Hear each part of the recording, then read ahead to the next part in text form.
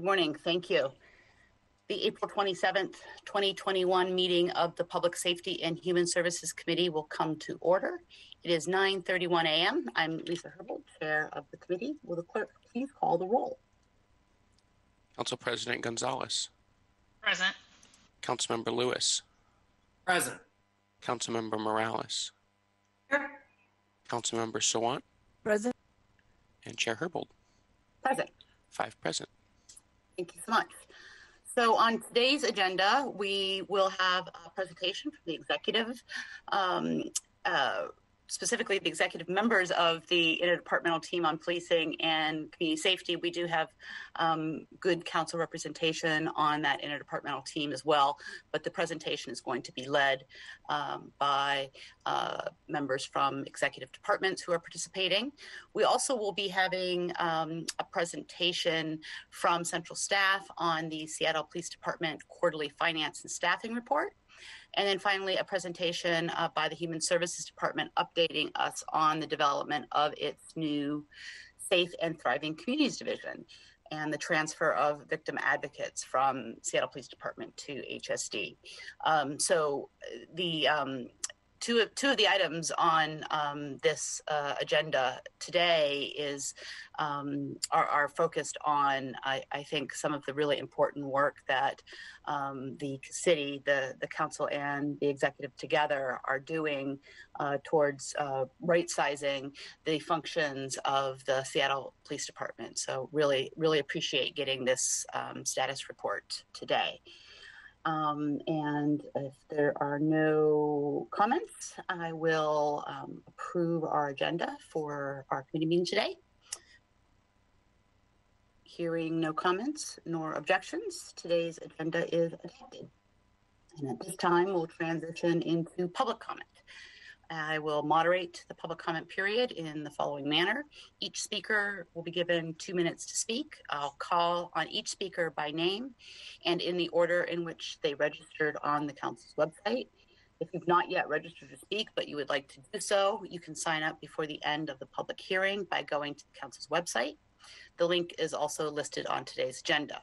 Once I call a speaker's name, you will hear a prompt, and once you've heard that prompt, you will need to press *6 to unmute yourself. Again, when you hear the prompt, please remember to press *6 to unmute yourself. Please begin speaking by stating your name and the item which you're addressing. And the speakers will hear a chime when you have 10 seconds left of your allotted time. Once you hear that chime, we ask that you begin to wrap up your public comments. If you do not wrap up your comments at the end of the allotted time period, the speaker's mic will be muted after 10 seconds to allow us to hear from the next speaker. And once you have completed your public comment, please disconnect from the line. And if you plan to continue following the meeting, please do so via Seattle channel or the listening options listed on the agenda. There are 20 people signed up for public comment. I mentioned that each speaker is allotted 2 minutes. We are aware of a group today who will be presenting together, and groups of 5 get 5 minutes to speak. So just letting folks know in advance that we do have that expectation. So with that, again, if no questions or comments, we'll move into public comment. The first person signed up to speak is Howard Gale. Howard, good morning.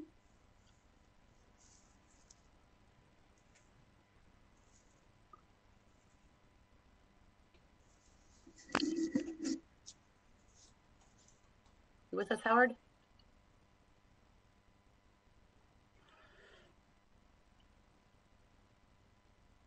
I don't see that you're muted, but we also can't hear you. And now I see you're muted. *6, please.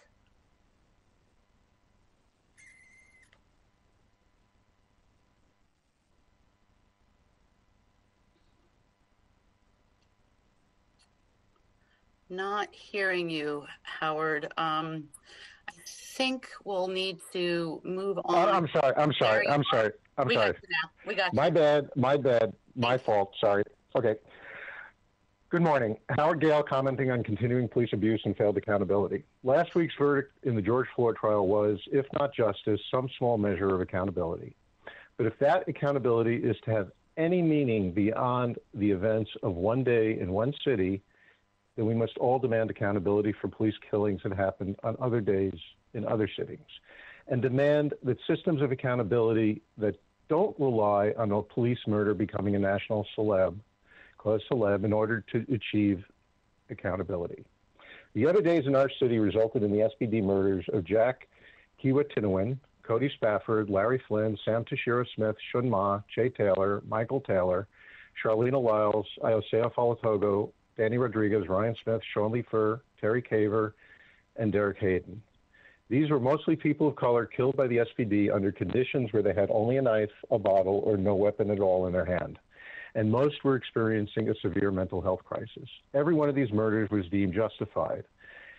Wouldn't the absolute minimal level of accountability cause us to reconsider a police accountability system that simply rubber stamps all these murders as justified and, quote, within policy? Is your unquestioned belief that our police accountability system works resulting in an even deeper level of unaccountability? We need a full civilian control of police oversight, moving beyond Seattle's current system of police investigating police. It's happening in other cities, in Nashville, Oakland, Portland, Oregon. Why not here? Thank you.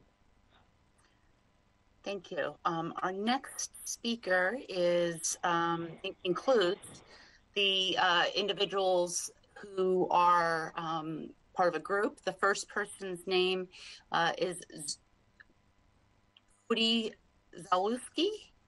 And then we also have Dale Bright.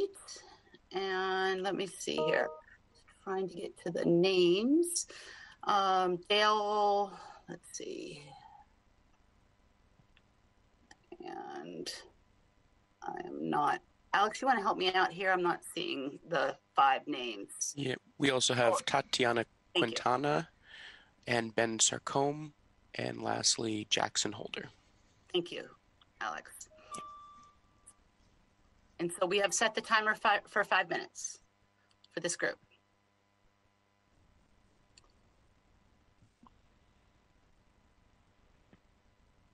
Hello, can you hear me? Would you like me to begin? Yes, please. Thank you. Oh, okay. Great. Well, my name is Cody Zalewski. I'm a resident of District 4 and a medical researcher in Seattle. I'm here representing the organization Decriminalize Nature Seattle, and our group seeks to have entheogenic plant medicine be listed as the lowest law enforcement priority with protections for medical practitioners. In the wake of the Blake decision, many lawmakers on the state level are wary of pursuing more progressive drug law reform. The bill recently passed by the Senate, SB 5476, is another regressive continuation of the drug war. If the city of Seattle acts now and passes a resolution decriminalizing entheogens and protecting medical practitioners who prescribe them, it can demonstrate that there's public appetite for change in the status quo. Our organization has won the endorsement of dozens of local medical practitioners, drug law reform groups, indigenous healers, and all of the local legislative district Democratic parties within the city of Seattle that we have spoken with. Personally, I think the efficacy of these plant medicines in treating substance abuse, depression, PTSD, amongst others, is unparalleled, even relative to modern pharmaceutical medicine. The city of Seattle should join almost a dozen other municipal bodies, such as Washington, D.C., Oakland, and Denver, in passing these reforms. And I will pass this on to the next speaker. Thank you. Thank you. I guess that's me. I motioned that we just extend this a little bit. We were under the impression that it was 2 minutes each. Sorry for the confusion. Hey, my name is Ben Surcom, and I live in District 3, and I'm a union organizer. I'm speaking to you all today as part of Decrim Nature Seattle in the hopes that you will adopt our resolution to decriminalize psychedelics in Seattle. My own experience with psilocybin is why I'm here today. Psilocybin shuts off the default mode of your brain that houses your ego. This is important because the negative voice that tells you you can't, you're not worthy, and you'll never overcome this quiets or disappears entirely. When I take small amounts of psilocybin, it makes me feel like my brain is finally in alignment. I'm able to think clearly about the obstacles in front of me without any distraction or self-doubt. I have been able to work through depression and even eliminate workplace anxiety, which has allowed me to excel in my career. When you want the ability to open your consciousness and have a healthy relationship with championing your insecurities, I'm not saying psilocybin will cure all your problems, but it sure helped me work through mine. The point is that not only are we prohibited to study and make use of entheogens for health purposes, but they're criminalized in the same classification as drugs like heroin and methamphetamine. Don't we owe it to ourselves to learn and grow from the failed drug war? There are now 5 other studies in one state that decriminalized the use of psychedelics. Isn't Seattle a progressive and innovative city? Why haven't we moved forward in abandoning the archaic and outdated drug laws that only serve to fill prisons and ruin lives? Seattle can do better, and that's why I'm asking you to do today. I yield my time. Next speaker in the group, please. I believe that's me, Tatiana. So yes, my name is Tatiana Quintana, and I'm a resident of District 2.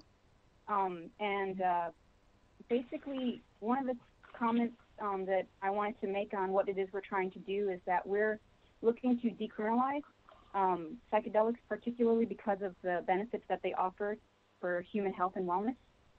And if we don't take action to decriminalize growing, gathering, and gifting within our communities, then the same status quo is going to be perpetuated if we do absolutely nothing, which is healthcare that is only available to people who can afford it, opportunities that are mostly available to people who can afford it. And for folks who can't, they suffer for longer and with greater disparity. And overdose deaths, suicides, and depression and anxiety are all skyrocketing and especially exacerbated by COVID.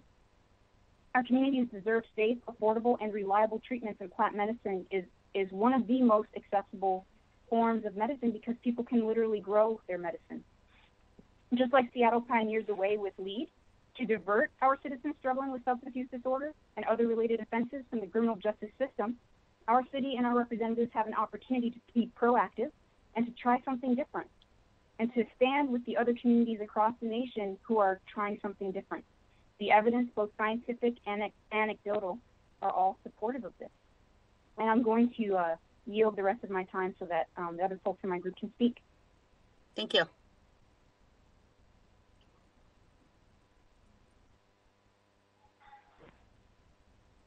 We've got either Dale. Dale, are you with us? If not, then perhaps Jackson Holder. Yeah, I can speak to him. Yeah. Many years ago, I had a personal transfigurative experience with psilocybin mushrooms that relieved a period of severe depression. I remember getting on the phone with my mother a couple days after my experience and having her demand to know what had happened to me. "You sound different," she said. "You sound better." She'd been worried about me, and frankly, those worries had been justified. I hadn't had anything positive to say for months. I couldn't appreciate the world around me. I couldn't appreciate myself. I couldn't see a future. My psychological trajectory was bleak. And then one autumn evening, I ate a small handful of dried mushrooms and had an experience. Thank you, Jackson, for those comments. And if there are other comments from this group, please do send them on. Our next speaker is BJ Last.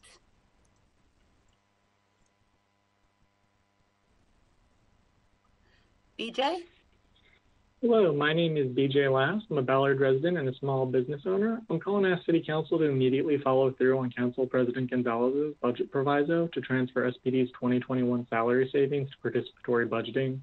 The Q1 SPD budget and staffing report shows SPD will have between $11.5 million and $13 million of salary savings this year, which is more than enough to cover both the proviso and the $5.4 million of overtime overruns that Council pledged to take from SPD's 2021 budget. Now's the time to take action. Council can't continue to sit around and wait for the monitor to weigh in. We're already a third of the way through the year with no action being taken on this. Budget oversight is the council's role. And participatory budgeting is the best way to create public safety. The police don't create public safety. It's why no one moves to a neighborhood because it has a high police presence. And the areas that with the most police presence aren't considered the safest. So participatory budgeting is the best way to do that. And also a few questions on the overtime categorizations in that Q1 staffing and budget report. So what's the split between the overtime for protest response and events? Q1 2020 was mostly pre-COVID and had a pretty normal event schedule with New Year's and other events, while there haven't been any special events this year. So it seems like lumping those two things together is an attempt by SPD to really try to minimize the amount of spending on overtime just to respond to protests. And also, what falls under miscellaneous? That's the biggest bucket without saying. So it seems like a way for SPD to hide what it's been spending all of its overtime hours on. So transfer SPD's 2021 salary savings to participatory budgeting to create real public safety. So thank you, and I yield my time. Thank you. Our next speaker is Danny Aruz. He is showing as not present, though, so we're going to move on to the next speaker, and if Danny comes back, we'll go back to Danny. Our next speaker is... Hello. Oh, Danny? Is this Danny Aruz? This is Trey something Wiley had just told me to unmute. I'm sorry? Hello, my name is Trayvana. Trayvana, yes. Yes, I was just hi, just about to announce your name. Yes, go ahead, Trayvana. Okay. Hey, I'm Trayvana. I'm a resident of District 5 and a member of Black Action Coalition. I noticed that Councilmember Herbold has a Black Lives Matter sign on her property. If Black Lives Matter, prove it. Divest from an institution that has historically brutalized and oppressed the Black community in the city. I'm a third-generation Black woman here. I'm calling to ask City Council to pass the original version of CD 119981 without amendment and reduce SPD's budget by the full $5.4 million that was overspent in 2020. These funds should be allocated to participatory budgeting. SPD's overtime was used to engage in responding to protesters marching in defense of Black lives, a response that is now infamous for its violence. They should not have been awarded violent waste of resources. We need budget police accountability. SPD has a long history of overspending and overtime. SPD has a history of overtime fraud, and so continuing to facilitate growth in its overtime budget is fiscally irresponsible and showing the Black community that you simply do not care. Last year, City Council made a commitment to shift resources from SPD to community solutions. Part of this commitment was Resolution 31962, which stated City Council would not grant SPD additional funding to cover excess overtime. SPD defied this resolution by overspending overtime and asking City Council for more money. When City Council granted SPD the additional funds via Ordinance 126257, it expressed its intent to reduce SPD's 2021 budget by at least $5.4 million. City Council needs to honor its commitments to the people of Seattle and hold SPD accountable by rejecting the amendment of the CB 119981 and reducing SPD's 2021 budget by the full $5.4 million and transferring that to PD. We need police budget accountability now. Anything less than $5.4 million is a slap to the Black community's face and showing Black lives don't matter to you. If they do, prove it. Thank you, Trayvana. Our next speaker is Jackson Holder. Jackson? Jackson spoke with the group. Ah, sure enough. Thank you for the reminder. Let's see. Next speaker listed is Dan Otter, but I do not see Dan present. If Dan becomes present, we'll go back to Dan Otter to speak. But next we have Peter Vanderven. Peter? Hello. Good morning, and thank you for the opportunity to speak this morning. My name is Peter. I live in District 6, and I'm a healthcare provider. I've grappled with depression for my entire life and spent 30 years in and out of therapy and on medications. Therapy kept me from suicide, but I'm still depressed. My adult children also suffer from anxiety and depression and have not benefited much from conventional talk therapy and medications. I believe they and many like them should have full access to new treatments that utilize psychedelic substances. Indeed, one of my sons worked with an underground therapist last year using MDMA and really benefited from it. He was able to find an inner part of himself that he had no clue existed and used that in his regular therapy to make gains in the past year, advancing in his job and personal life. If the roadblocks to this type of therapy were removed, more people would benefit, without risking a prison sentence. Professionally, I often see patients whose success in managing chronic pain is impeded by anxiety, depression, and PTSD. It's hard to witness their suffering and sometimes very hard to help them. I would love to be able to refer them to a qualified therapist who could offer psychedelic-assisted psychotherapy as one of their treatment options. Decriminalizing these substances in Seattle would be an important step in this direction. Humans have used mind-altering substances for millennia. Only in the last 50 years have we been forbidden access to things that nature provides and that can benefit us psychologically and spiritually. Before they were outlawed, research showed that these substances can provide a path for healing pain, distress, and addiction. It's time to end this senseless denial. I urge the Seattle City Council to pass a resolution to decriminalize nature in our great city. Thank you. Thank you, Peter. We now have Dan Otter present. Dan?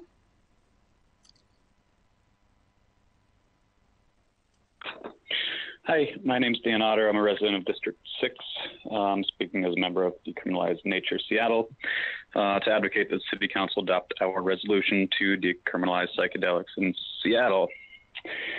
So I am a public health nurse, and my master's research centered around harm reduction and safer use of substances. Through that research, it became quite clear that whatever potential harms any substance can cause to an individual, those harms are dramatically magnified by the policies that criminalize the possession and use of that substance. So our policies that criminalize drug possession and use are much more harmful than the drugs themselves. And this is particularly the case with psychedelics, which pose minimal health risks. They have a pretty good safety profile, compared to other illicit drugs, even legal drugs like alcohol and nicotine. Not only are psychedelics relatively safe, but the potential they hold for the treatment of mental illness is immense. And simply the improvement of people's quality of life is great. But criminalization really inhibits that potential, and we don't even know what that potential is because of criminalization. So in closing, I'd invite all of you council members to just think about why psychedelics are criminalized. What's the rationale behind that, and whether those policies have achieved their goals, and whether they've improved our society. Thank you. Thank you. Our next speaker is Graham Schulman. Graham?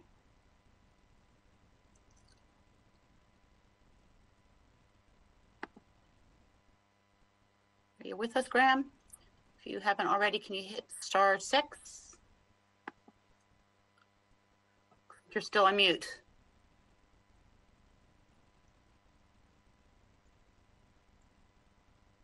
Graham, yes, there you are. Thank you. Can you hear me? Yes, we can. Sorry about that. Okay. No problem. Hi, everyone. My name is Graham Schulman, and I live in District 3 here in Seattle. I am here today to advocate for the decriminalization of psychedelic substances. All laws are made for a reason. Generally, good laws are made to benefit the lives of the citizens under their rule. The criminalization of drugs was not made to benefit the lives of its citizens, nor did it do so. These laws were enacted out of fear and used to oppress and criminalize specific groups of people. These substances have been more or less slandered into being considered something for delusional, psychotic hippies to get high, rather than substances helping functioning citizens make their lives more pleasant. My life has been more pleasant because of psychedelic substances. I've struggled with self-acceptance my whole life. As a masculine gay man growing up in today's society, I was taught to hate myself. When I first did psychedelic substances, I felt like I could admit who I was to myself for the first time. The mental blocks I had that would convince myself I wasn't who I was no longer existed, and a week after my experience, I came out as gay. On the other hand, my life has been astronomically worse because of the war on drugs. If you research the Jamie Daniels Foundation, you will find a fund for a successful man who died due to the criminalization and systemic issues around the war on drugs. Jamie was a friend of mine. Had he had access to clean, tested substances, he would likely still be with us today. The same goes for another friend of mine, Khalid, who overdosed due to cut substances as well. These losses I experience are part of a much bigger picture in America. Almost everyone knows someone who struggles with addiction. Ask yourself, do these fellow citizens deserve to be put behind bars? Should they be scared to go to the hospital when they overdose? Should they not have access to pure substances, but score smack off the street that ends up killing them? Seattle can do better. I yield my time. Thank you. Our next speaker is Des Chalfant. Des?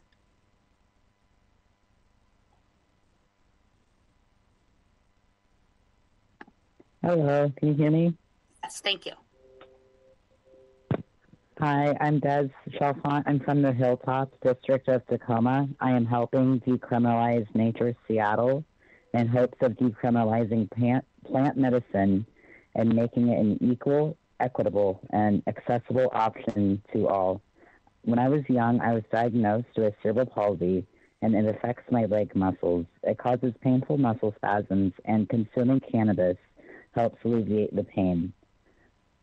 But I also live comorbidly with depression and general anxiety disorder because of the complications that arise with cerebral palsy. Consuming entheogens, psychedelics, although I am still new, have showed tremendous progress in my self-worth and my confidence. I have rekindled a passion for poetry without a critical voice, and it helps make my thoughts more loving towards myself and towards others. Thank you. Thank you. Our next speaker is Julia Buck. Julia? Good morning, Council. Thank you for the opportunity to address you today. My name is Julia Buck. I'm a resident of District 6. I am calling to urge the Council to practice fiscal responsibility with regards to the Seattle Police Department's budget. There is a positive correlation studied and put forth by King County that additional police overtime leads to a higher rate of incidents of police brutality. The Seattle Police Department's overtime has been a source of unaccountable spending. There have been far fewer events in the first quarter of the year, and so the department's overtime spending should be able to be reduced by the $5.4 million, and that should go to participatory budgeting. If police presence were correlated with safety, everyone in Seattle would want to live in the areas with the highest police presence. Instead, the areas with the highest police presence are considered the most dangerous, and that has been a consistent state of affairs. So please reduce the SPD budget by $5.4 million and send that money to participatory budgeting. Thank you so much, and I yield my time. Thank you, Julia. Our next speaker is Peter Condit. Peter? Good morning. My name is Peter Condit. I use he, him pronouns. I'm a scientist, small business owner, and abolitionist living in District 4. I'm calling to remind the Public Safety and Human Services Committee that SPD brutalized protesters last year and has perpetrated decades of violence disproportionately against our black and brown neighbors, including Charlene Lyles and Sean Fuhr. The amended version of Council Bill 119981 gives SPD over $8 million for new expenditures. Those are overtime dollars and salary savings that City Council promised to community via participatory budgeting last year. Giving SPD the money back would reward them for their violent 2020 tactics and encourage more of it in the future. It is clear from Central Staff's presentation today that SPD does not need the money. They are projected to have over $11.5 million in 2021 salary savings. This means you can and should defund SPD by that amount, and they would not even feel the cut. Council should immediately move to transfer these savings to participatory budgeting, where they stand the best chance of being used to create true public safety. Council cannot sit on the sidelines and wait endlessly for the consent decree monitor to weigh in. Budget oversight is your role, and you are well within your power to transfer budget savings from SPD to participatory budgeting. Do the right thing. Black Lives Matter. I yield my time. Thank you. Thank you, Peter. Our next speaker is David Haynes. David? Thank you. Timothy Leary was wrong, and so is drug advocates. Public safety doesn't exist anymore in Seattle.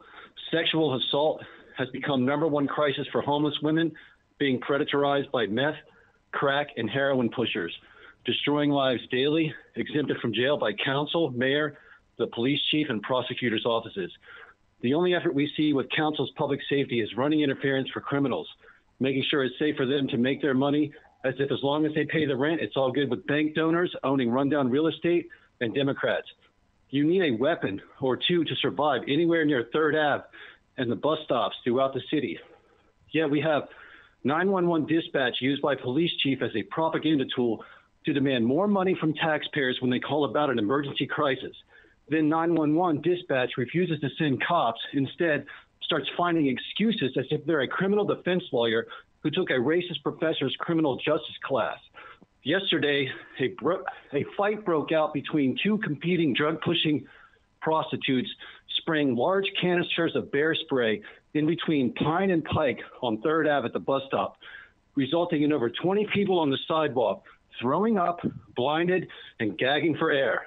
This is the same bus stop council and staff spent $1 million breaking up, 1 bus stop to make 3 bus stops, bragging they quelled criminal activity.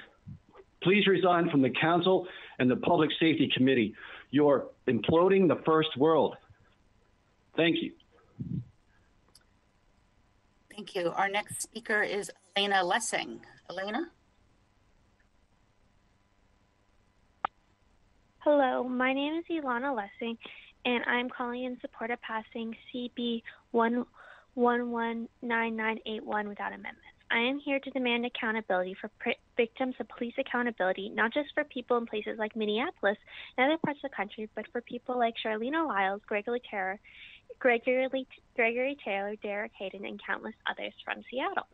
And when we talk about defunding the police and the promises that were made over the summer, those promises now have to be followed through in this time. Move the money for the $5.4 million to participatory budgeting as opposed to funding their overtime, and to keep your promises in terms of how they're, as opposed to giving them an unlimited budget or an unlimited overtime budget. I am also here to advocate for the legalization of psychedelics.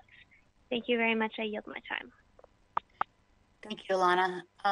Our last speaker that's signed up to speak is Bill Smith, but Bill is showing as not present. So I'm going to just give one more shout out for the 2 speakers listed as not present. One is Danny Aruz and the other is Bill Smith.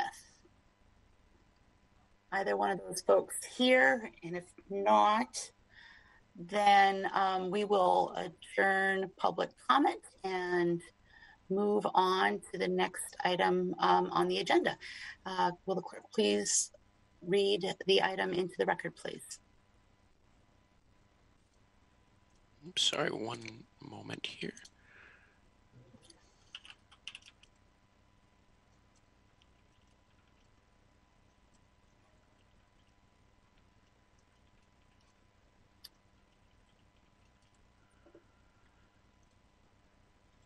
Agenda item number 1, Interdepartmental Team on Policing and Community Safety. Thank you so much. So I just want to start off with, again, my thanks and gratitude for everyone gathered and the work that has been done thus far. I invited the executive to brief the committee about the progress of the work to implement the mayor's policing and community safety executive order to evaluate functions and services and identify areas of Seattle Police Department response that can be transitioned to civilian or community-based responses. Excited to have a status update from the executive on the work of the interdepartmental team. Want to also express my appreciation for the council representation on the interdepartmental team and my colleagues on the council who many of the reports that we identified that we'll learn more about as necessary as part of the budget process are helping to inform the work plan for that interdepartmental team. And so before we dive into the presentation itself, if we could just do a quick go around, people can just give their name and their affiliation, whether or not a department or an organization, and then we can go back and start the presentation. That'd be great. Thank you. Thank you, Councilmember Herbold. Julie Klein here from the Mayor's Office, and Dr. Chris Fisher from the Seattle Police Department. I'll kick it over to him. He and I will be kicking off the presentation. Dr. Fisher, if you want to intro yourself and then maybe pass it to Director Lombard. Hi, Chris Fisher, Executive Director, Strategic Initiatives at the Seattle Police Department, and I will kick it over to Director Lombard. Good morning, Chair Herbold and other members of the Council. Chris Lombard, the Interim Director of the new Community Safety and Communications Center. Back to you, Julie. Yeah, thank you, Director Lombard. We also have Sunny Nguyen on the line from the Mayor's Office. Sunny? Hello, my name is Sunny Nguyen. I use they, them pronouns, and I am in the Mayor's Office External Affairs team. And I'll be speaking to some of the community engagement that we've done. And then finally, we have Dr. Helfgott from the Seattle University. I think she was unavailable until 10:30, so she'll be probably logging on momentarily. And she can give a quick intro when we get to her portion of the presentation, if that's all right. Great, thank you so much.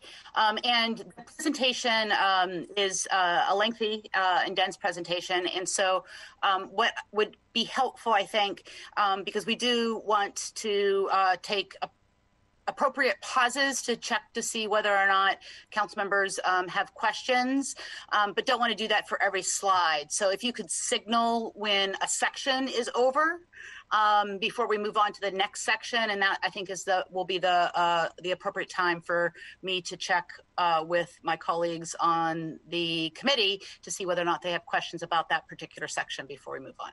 Absolutely. All right. I'll go ahead and share my screen. Hopefully. Whoops. There we go. Is that working for everyone? Perfect. Okay. Yes. Great. All right. Well, thank you, Council Member, for having us on today. We wanted to start off by giving a brief overview of what we are, and I agree it's a bit of an ambitious agenda, but the things that we wanted to cover this morning. So we'll be going over the community safety reimagining work, a brief overview or reminder of what that looks like and what all that entails. We will briefly touch on reinvesting in community safety services. We'll give the council some updates on the unit transfers from the Seattle Police Department. We'll do a brief summary overview of the Seattle University Public Safety Survey with Dr. Helfgott. Do a recap of the community outreach and engagement that's gone on so far in connection with this work. And then do some discussion of new models of community safety, including a very brief overview of the What Works City Sprint that the city of Seattle is engaging in with a large cohort of folks from all over the city. So I'll kick it off here by a quick reminder of the Reimagining Community Safety executive order that was entered in the fall. And the timeline envisioned with that. So we are there, where the red arrow is, towards the end of April here. And below, it kind of lists all of the different things that are going on right now. I know you're getting a presentation from HSD later this afternoon to talk about some of the changes over there. So you can see our goal is to have some good recommendations and directions by the time the 2022 budget process is underway. And so we are behind in getting our final report done. I think we were aiming in the EO, the mayor's EO had asked that it be completed by March. Several pieces of that that are needed to finalize the report from outside expert partners are still missing. We haven't gotten those from our partners yet. As soon as we get those, we anticipate being able to finalize that report and publish that and share that with council. We'd be happy to come back, Councilmember Herbold, to your committee and go over that in a little bit more detail once that's wrapped up. So these are the different areas that the EO had asked us, the executive order asked the Community Safety Work Group and also the Reimagining SPD IDT, which is the more immediate work that we'll be talking about today. These are all the different areas that the EO asked us to take a look at and touch on. So reforms, functional transformation, community investments, and that largely lives with HSD and participatory budgeting. And then fiscal transparency, that includes fiscal analysis, minimum staffing analysis, and overtime revamp. All right, so here's kind of a list of the different items from the executive order and then related council reports that were requested through the 2021 budget process. You can see we've got monthly status report memos that sort of corresponded with monthly staffing, overtime, and pay reports that were requested by council. An SPD fiscal analysis, again, there's monthly reporting that happens on that to council as a result of the 2021 budget. The 911 call analysis, we've engaged the National Institute of Criminal Justice Reform to give us outside expert analysis on that. That is one of the items that we are awaiting in order to finalize the report called for in the executive order. We also have a preliminary SPD functional assessment, although that is sort of a little bit of a moving target, considering the dust hasn't quite settled yet on SPD attrition rates. And so we are going to probably have to do a little bit of an update on that in advance of releasing our final report. SPD workforce assessment, that is also including some of the requirements by the consent decree. That will be, and all of those things will be folded in essentially to the final report, which we're hoping now, assuming that we get our outside expert analysis final reports soon. By the end of May 2021, we hope to have that final report with all of these different aspects folded into it from the interdepartmental team. Okay. This, I believe, may be a graph that the council has already seen. So this demonstrates the percent change from previous years, budgetarily speaking. You can see a huge increase in the HSD community safety investments, and a decrease in the SPD budget overall. This is just to give you a flavor of the net changes from really 2019, as 2020 was an odd year with the changes halfway through. But to give sort of an idea for the changes that have happened between 2019 and this year's budget. All right. I know that HSD is going to be giving a far more detailed presentation to council on all of these transfers, but just wanted to recap them here. We've got the transfer of the victim advocate team from SPD over to Human Services Division, the transfer budget and full-time employees from the navigation team to Safe Communities, and transfer of budget for the Youth for Success safety contracts to Safe Communities. All of those have been transferred out of the Seattle Police Department as well. And as I indicated, for more details on how those transfers are going and what that looks like, we rely on our friends in the Human Services Division and their presentation that they'll be giving this afternoon to fill council in on that. So now I would love to turn it over to Director Lombard. As council knows, there were three main civilian units or larger civilian units that were removed from the Seattle Police Department as a part of the 2021 budget. Those were parking enforcement officers, the 911 Communications Center, and the Office of Emergency Management. The Office of Emergency Management was already sort of functionally a standalone unit So not a whole lot changed there. The 911 Communication Center, the CSCC as we call it now, has done a lot of work since the beginning of the year. And I would love to turn it over to Interim Director Chris Lombard to walk council through how that's going. Thank you, Julie. So excited to be giving council this update on kind of where we are, a quick little snapshot. Dr. Lombard, can we just take a pause here? I think this is counts as moving on to a different section of the presentation. So I just want to pause, see if any of my colleagues have questions about the first section of the presentation. I don't see any raised hands in the participants panel. Please speak up if I'm missing you, council colleagues. I do have one question related to the civilianization report, and I apologize if you covered this already.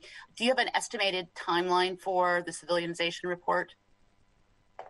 Yeah, I think we're hoping all of the reports called for by the IDT from the EO, I think those will all be rolled into one that the final report, which we're hoping to have done by the end of May. So you're making a distinction, it sounds like to me, between a report requested by the IDT versus, are you making a distinction, I should say? The council also asked for a civilianization report. I'm sorry. I'm conflating those two, council member. I'm sorry. I misunderstood your question. I believe that Director Noble has a number of provisos and slides and reports that he may be seeking extensions on. I don't know if that's one of them or not, but I know that there are a number of extensions for different reports and requests by council that will be made soon, but I don't know if that's one of them. Okay, thanks. We'll have to follow up separately. Appreciate that. Okay, let's move on. Much appreciated. All right, thank you, council member. So just a quick update for everybody. We continue to work on our initial size up of the operations and assessing our immediate needs. So things included in this category would be looking at policies, dispatch type codes, call processing protocols, what questions are being asked, why we're doing it, and what is sent. So we're trying to continue to understand the picture as it is now so that we can start looking with the direction for the future as far as how we can modify or what we can modify. And I'll talk a little bit about kind of that direction towards the end here. Yesterday, we received great news. We were able to get our ORI number. The ORI number is the number that is given to us by the Department of Justice and the FBI that allows us to dispatch for police agencies, Seattle Police Department specifically. So now we have our own independent ORI number and are getting ready to transfer all of our accounting stuff. So that was a big success for us. We are continuing to identify and hire temporary staff to help with the transition. We have an interim deputy director helping me out, a strategic advisor, and I think the last position that we're kind of looking for is some work to help us with strategic planning beyond just the initial transfer. We continue to work on transferring the back-end office support. So this is moving a lot of the payroll, purchasing, finance, and whatnot to other city departments, moving it out of police department, trying to find new homes within the city to help support the new department with all of those important features. We started to work with the Seattle Police Officers Guild, or with the Dispatchers Union, looking at the modifications that will need to be made to their current contract. Even though it expires at the end of this year, with the separation from police, there will be some modifications that need to be had. So we're starting to kind of ramp up negotiations and looking at MOU, MOA language kind of out of sequence to help facilitate that relationship with the Dispatchers Guild. Some upcoming items that we're continuing to work on. We continue to analyze the staffing, our budget needs to continue the successful transition to an independent organization. Again, continuing that work with Seattle Police Department as far as pulling the strings apart between the two departments on the finance and the budget. As Julie mentioned, we're continuing to work on a What Works Cities Sprint. This is kind of a quick size up to see what other cities around the nation are doing in regards to alternatives to policing, trying to gather up best practices around the country as far as how others have already gone before us in finding different needs, different ways to meet citizen needs that don't necessarily involve the response of a police officer, yet still meet citizens' needs. So far, some good sessions, getting some good feedback on just alternatives or what's available out there to kind of build the roadblocks to see what might work here in Seattle. And then the last item that we have is last week, of course, Mayor's office submitted legislation to council on the parking enforcement transfer legislation. So awaiting to see council's action on that. And that's all I have for update from the CSCC for right now. Thank you so much. And I just want to also, really say that I appreciate your coming on, Interim Director Lombard, to do this really important work. As it relates specifically to the participation of the Community Safety Communication Center in the What Works Cities Sprint, what is the vision that you have and the executive has for the role that your department will have in the development and potential implementation of an alternative to police dispatch? At this point, council member, what we're trying to do is we're still kind of working on our size up, so that we're not reinventing the wheel. We're still trying to do size up as far as what are some best practices out there. So we've been in the sprint, we've been looking some of the key cities, Portland, Oregon, Eugene, Oregon, Denver, Colorado, were three that came to mind as far as different types of response units, different types of networks that they have available. So we're trying to find out, just what works for them, pros, cons, if they had to do it over, what they would do differently. Trying to get budgeting numbers and to see kind of success rates. So at this point, we're really still just at what is out there and what are people doing and how successful is it right now to help us put together that plan. Thank you. And just one other question. The slide says that it reads as if the securing of an ORI number is pending, but I thought I heard you say that you had secured it. Is that correct? Just yesterday. So we were putting the slides together earlier this week and found out just yesterday afternoon. So that's an update from the slide. Yes, we were able to secure the number yesterday. That's fantastic news. Any other questions from council members here? I'm not seeing any. Oh, yes. Chair Herbold, may Yes, please. Yeah, sorry. For some reason, sometimes I have the raise the hand feature on Zoom and sometimes I don't. So I apologize. I know it's a little hard to see the share screen. You did perfectly. Thank you. I don't have a question. I just want to encourage some sort of more inclusive language as we're talking about these efforts. And again, this comes from my perspective of being somebody who came up through the immigrant rights movement and who is part of the immigrant and refugee community in our city. I would really like to discourage sort of the use of the terminology citizen as we are talking about who we are delivering services to.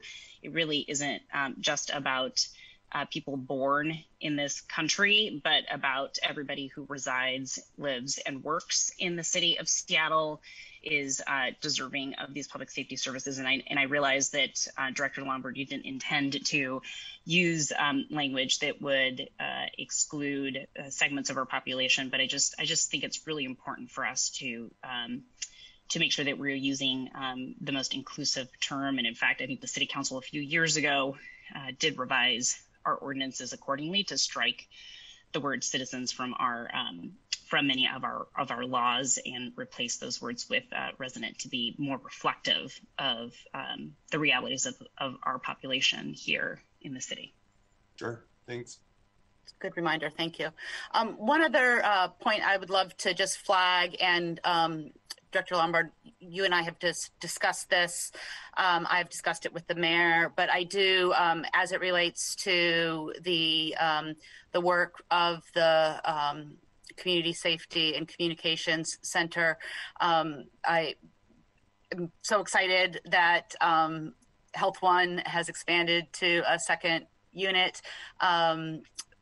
Very recently, it has been flagged for me by members of the public, as well as Seattle Fire Department and some of my colleagues on the council, that there's more work to be done as it relates specifically to dispatching health, mental health, behavioral health calls to Health One and Health Two, and just want to say affirmatively for the public record that I'm really hopeful that we can find ways to expedite that work. I know that the number of mental health calls, behavioral health calls that 911 takes far exceeds even the additional capacity of Health 1 and 2, and it will exceed the capacity of Health 3 when that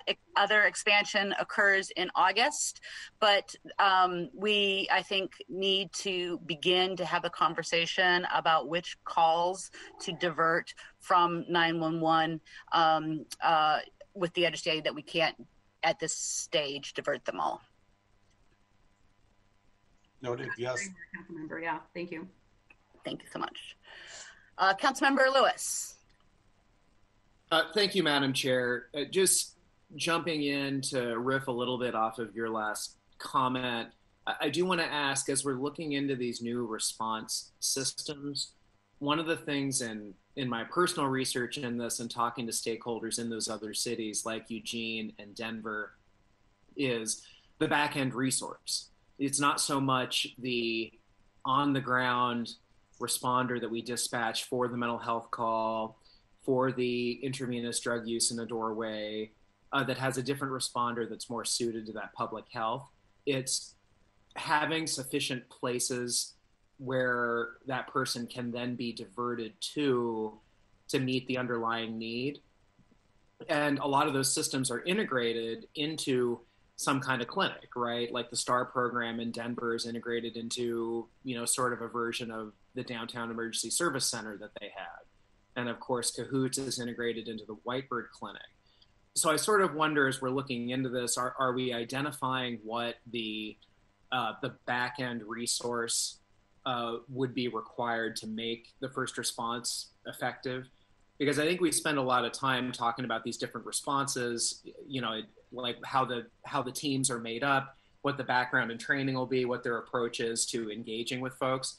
But I feel like we need to also be really intensely looking at our provider capacity, the institutions that we currently have to support those folks, how those response services will be integrated into a system like that, and have that really be a bigger part of the conversation. Because I think we focus a lot on sort of the vehicle and the team that shows up, and a little less on how we're going to build the capacity for those other systems, which is, I think, frankly, our biggest deficiency. We noticed that too, actually, Council Member, early in the sprint, and in conversations with John Ehrenfeld with Seattle Fire and Julie, the three of us reached out and reached out to the hospital systems as well. So we brought on representatives from the Swedish network, and we've actually brought on Harborview as the local trauma center and access to some of the psychological help as well. So yes, we actually noticed that too, and brought on some of those entities into the sprint. Great. Well, I look forward to the report back on that. Thank you. Yeah, Councilmember, we've gotten a really warm reception from some of our healthcare partners, private and public healthcare partners, and wanting to collaborate in solutions here. So we're pretty excited about that. All right. Anything Great. else? Let's move on. Thank you. Okay. I'll kick it over to Dr. Fisher here as just a quick overview of SPD's public safety obligations and to introduce Dr. Helfgott. Thanks, Julie. Thanks, Madam Chair. So as Julie said, this just, I'm not going to go through the slide, but just putting it up there as a reminder of, the overall charter obligation to provide adequate police services in every district of the city. I don't think anyone needs a reminder, including with recent media coverage. We continue to be working through how do we manage against ever increasing number of folks leaving the department, and how we continue to provide all of these services people expect from us, while we also do this work of thinking through what other resources could handle some of those asks from the community, and also trying to make sure as we continue in these budget discussions that we are keeping our spending in line, but also making sure that we are able to support activities, especially as the city continues to reopen with us. I think the great news from the CDC today that vaccinated individuals can be a little bit more free outside. So just anticipating that to continue to speed up. But I do think Dr. Helfgott is on, and I believe, Julie, that she is the next slide. She is going to do a brief overview of the 2020 Seattle University Public Safety Survey. Thank you, Dr. Fisher. So you want me to just get started? Sounds great. Thank you so much. Appreciate you being here with us. Thanks for having me. So as you know, we've been doing the Seattle Public Safety Survey every year since 2015. So Julie, are you just going to do the slides for me? So yeah, you can go to the next slide and I'll just... I think probably most people know about this survey, but it's part of the micro community policing initiative. We've done it since 2015. In between the surveys, we have been doing focus groups. This year, we're going to do community police dialogues from May through August. And SPD has been improving the public-facing website ever since 2015. And the data-driven unit now has a interactive public-facing website where you can compare the survey findings from year to year. So we can go to I should mention that the survey is focused on the geographical, the neighborhoods. And so, and I don't know of any other survey of its kind that collects data at the micro community level. So it collects data within all 55 Seattle neighborhoods based on the idea that every neighborhood is unique in terms of their concerns about public safety. So yeah, we can go to the next slide. So yeah, we've been administering this survey in 11 languages every year. You can see here the responses that we've had every year. This year, we had the highest number of responses. We actually had over 14,000 responses this year.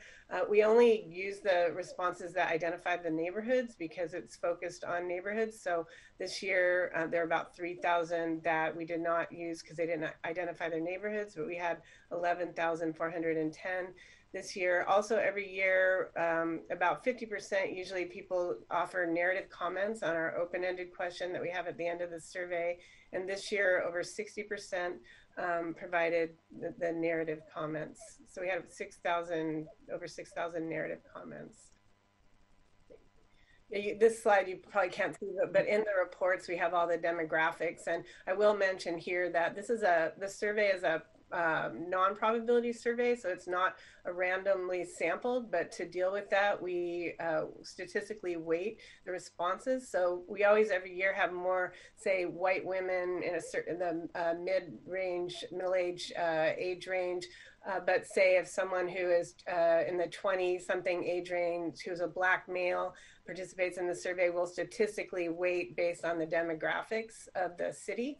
And so that 20-year-old Black male will have his response will be weighted whatever 3 times or 4 times the people who we have way too many of. So we statistically weight based on all of the different demographic variables. So we feel very confident about the results of the survey in terms of being representative of the city, given the large numbers of people that we have respond in comparison to probability surveys that we've done that have been done in Seattle that usually have 600 to 900 or so people participating. So we can go to the next slide.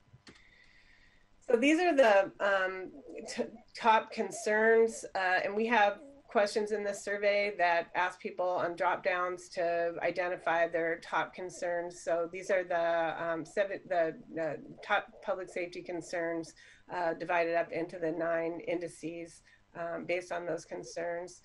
So for each year, we have the top concerns, which the data is quantitative in terms of they're just checking the top concerns. And then we have the top themes, which you can go to the next slide. So these are the top themes, and these are based on the narrative comments. And we always have, in some cases, very long narrative comments. And so our research assistants, our research analysts, our Seattle University students, plow through all of the qualitative comments and identify themes. So this year we had 45 themes that were grouped into 15 theme indices. And every year we look to the comments. And so some years there might be new themes. I think last year there were 42 themes. This year there are 45 themes. So we can go to the next slide. So these are the top concerns and top themes this year. So the top 5 public safety concerns this year were police capacity, property crime, homelessness, drugs and alcohol, and community and public safety capacity. And we did shorten the last few years, we used the term lack of police capacity, but we just shortened it to police capacity this year. And the community and public safety capacity had to do with people saying things like, identifying more social services were needed or more mental health services beyond law enforcement. And then the top most prominent themes in the narrative comments were city politics, public order crime, property crime, police capacity, and homelessness. And so police capacity has been consistent over the last 5 years, been in the top 2 public safety concerns, but homelessness has been rising up year to year, and drugs and alcohol, I don't believe was in the top public safety concerns in the past 5 years. We've never had city politics in the top 5 narrative themes, and of course this year it rose to the top. If you look at the scale responses, one of the other unique things about this survey is that we have the scales in the survey that measure aspects of quality of life in neighborhoods. So we ask people to rate on a 0 to 100 point scale on their sets of questions that are measuring these concepts of police legitimacy, social cohesion, informal social control, social disorganization, fear of crime. So this shows that the police legitimacy rating was 58.4 this year. It was very, very slightly down from last year. Informal social control was down from last year, and social disorganization was a little bit up from last year, but otherwise they're relatively stable from last year. And you can see the mean scale responses over time on the graph to the right. We also ask about people's views of policing, of Seattle police, and also the United police in the United States generally. And every year, Seattle police are rated a little bit higher than police in the United States. So you can see the rating 53 in Seattle versus 50 on the 100-point scale in the United States generally. So I can go to the next slide, and if you have questions as I go, feel free to ask questions. This slide just shows citywide in comparison to the different precincts. So of course, every year, different precincts have had slightly different concerns. If you look, say, at the East Precinct, police legitimacy was the top theme in the East Precinct. which was different than the Seattle citywide. If you look at the North Precinct, homelessness rose to the top of the top public safety concerns. And of course, and homelessness was also one of the themes, as was city politics. If you look at the South Precinct, city politics was at the top, but violent crime was also one of the themes, which we didn't see in the top 5 and some of the other precincts. We always, every year, traffic safety is in the top, usually in the top 5 in Southwest. It continued to be in the top 5 this year. And you can see in the West Precinct, homelessness was at the top. So just shows some of the differences in the different precincts. Can you just remind me, what is the difference between police capacity and community and public safety capacity? Yeah, that's a good question. So police capacity has to do with people saying, there's a number of drop downs that people can select, like I want more police in the neighborhood, or slow police response, want police to come faster. So those would be the police capacity ones. The community public safety capacity have to do with wanting more we need more social services in the neighborhoods, need more mental health services in the neighborhoods. So not police, other social services in the city. Thank you. So we can go to the next slide. I know I only have 10 minutes, so I'm going fast. So if you, so this just shows the different scale responses citywide. So let me see what's the most notable here to mention. I guess one of the most notable things to mention is the difference in the police legitimacy ratings. So for example, if you look at East Precinct police legitimacy ratings, it was 50.4 on a 100-point scale. If you look at West Precinct, it's 64.7 on the, so there's a pretty big span in terms of police legitimacy ratings, with the lowest being East and the highest being West and also Southwest. Let's see what, so the other thing you might look at is just the social disorganization ratings, you know, which range from the low of 36 in the Southwest to the high of 51 in the West. So it gives you a way to look at these different scales with respect to different aspects of public safety across the city. Dr. Healthcott, it looks like Councilmember Lewis may have a question. Oh, I didn't see. Okay. I know. Or did you want to wait, Councilmember? Yeah, let's just wait till we finish the section, and then we can go back to the appropriate slides. Okay. And I have other slides. If you have, so I just, you know, I put this slide in just to show there's just some interesting things. We didn't have this in the actual public facing report, but there's some interesting things we saw based on demographics. We're actually planning to do an academic article on the more deeper dive of these findings, but we did find a linear relationship between age and ratings of police legitimacy. If you take out the 90 plus, we only had about 9 people in the 90 plus group, but if you look between 20 to 89, that as a person gets older, the higher the ratings of police legitimacy. So the people in the lower under 20 age category had the lowest rating of police legitimacy. And we have the weighted and unweighted here, but if you use the weighted, it's 23 on a 100-point scale for people age under 20, as compared to the 80 to 89 group was 78.5. So that's quite a big span of ratings of police legitimacy. The other interesting finding here is that the BIPOC groups in the respondents in the survey rated police legitimacy higher than the white respondents, and the range is the 57.5 for white respondents, and if you look at Black respondents, African American Black was 61.3. And similar to the other BIPOC groups. And then if you look at gender, the males rated police legitimacy higher, 63.2, as compared to females, 57.2. And then the lowest was the transgender and people who didn't identify a gender, which was 36.2 and 40.9. So you can go to the next. So yeah, this just shows the different scale ratings over time So just a different way of looking at the different scale ratings by precincts.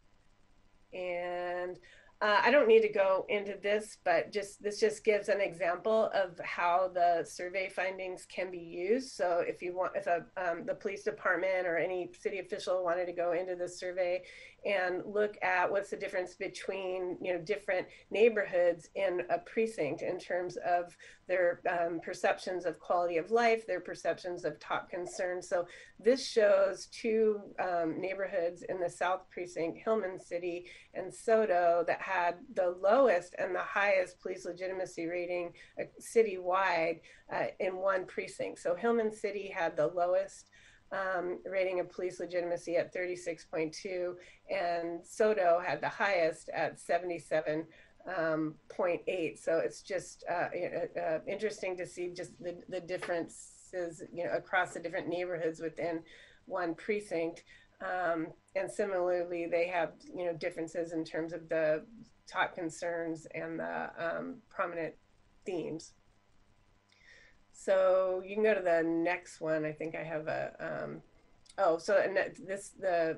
don't know if you want me to go into this, the differences. Do we have time, or we can stop here if you do want me to keep going? If you have got another slide.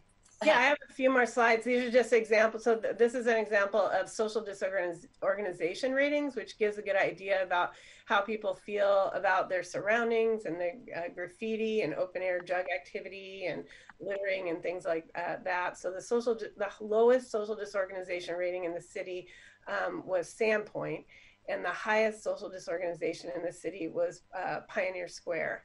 And so you can look at that in relation also to the top concerns and themes, which in Sandpoint was top concern, police capacity, property crime. In Pioneer Square, top concerns, homelessness and public order crime.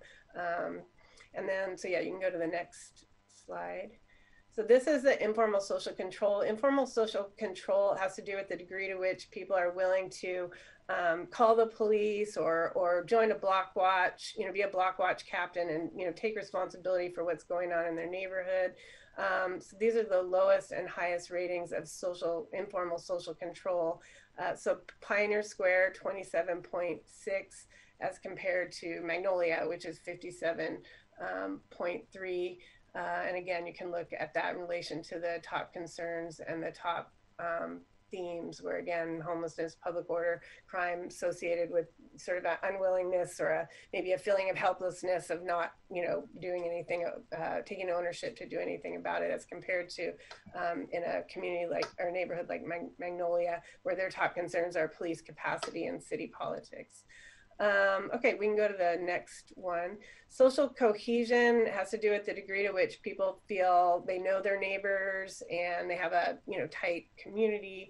The lowest ratings of social cohesion were in Soto at 39. Highest was in Sandpoint, and again, looking at that in relation to the top concerns and themes, where in Soto it was homelessness and city politics, and Sandpoint was police capacity and property crime.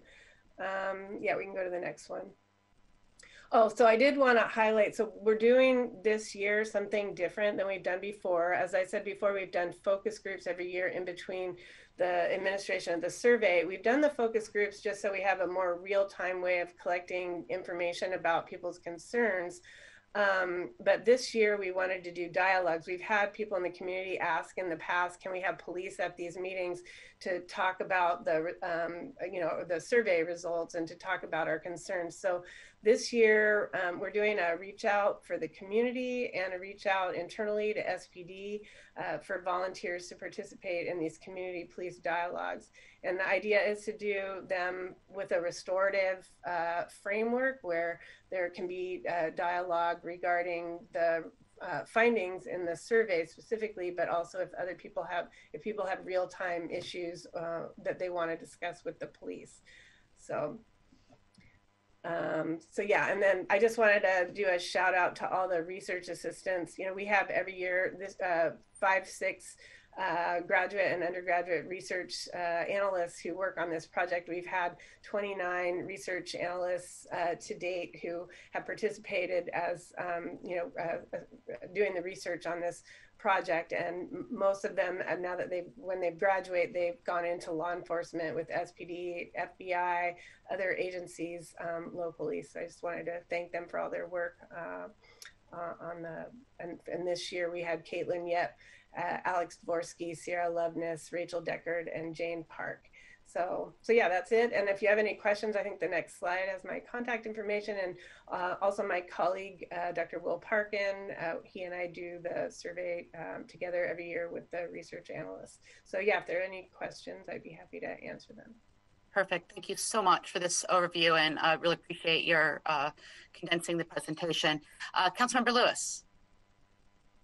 Thank you, Madam Chair. I just want to ask a clarification. If we go back and look at the themes, like the themes people were responding to, if you can go back in the slide deck, further back, I should remember what slide it was on. Yeah, I guess here.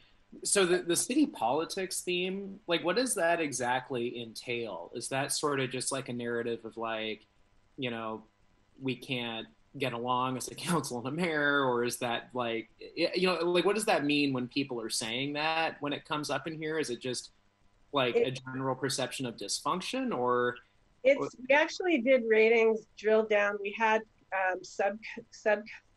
subcodes where we had like, for example, people called out city council, people call out people by name, and we don't of course have any of that deep dive in the, but we actually had city council positive, city council negative. It was overwhelmingly negative on the city, and we just put anybody that said anything about city politics were obstructing public safety. And we have gotten that every year, some of that, but this year it was a lot more than we've seen before. And some people, had very long responses. So it was anything whether they said the city council or they said other city politicians, or if they generally said politics and were getting in the way of public safety.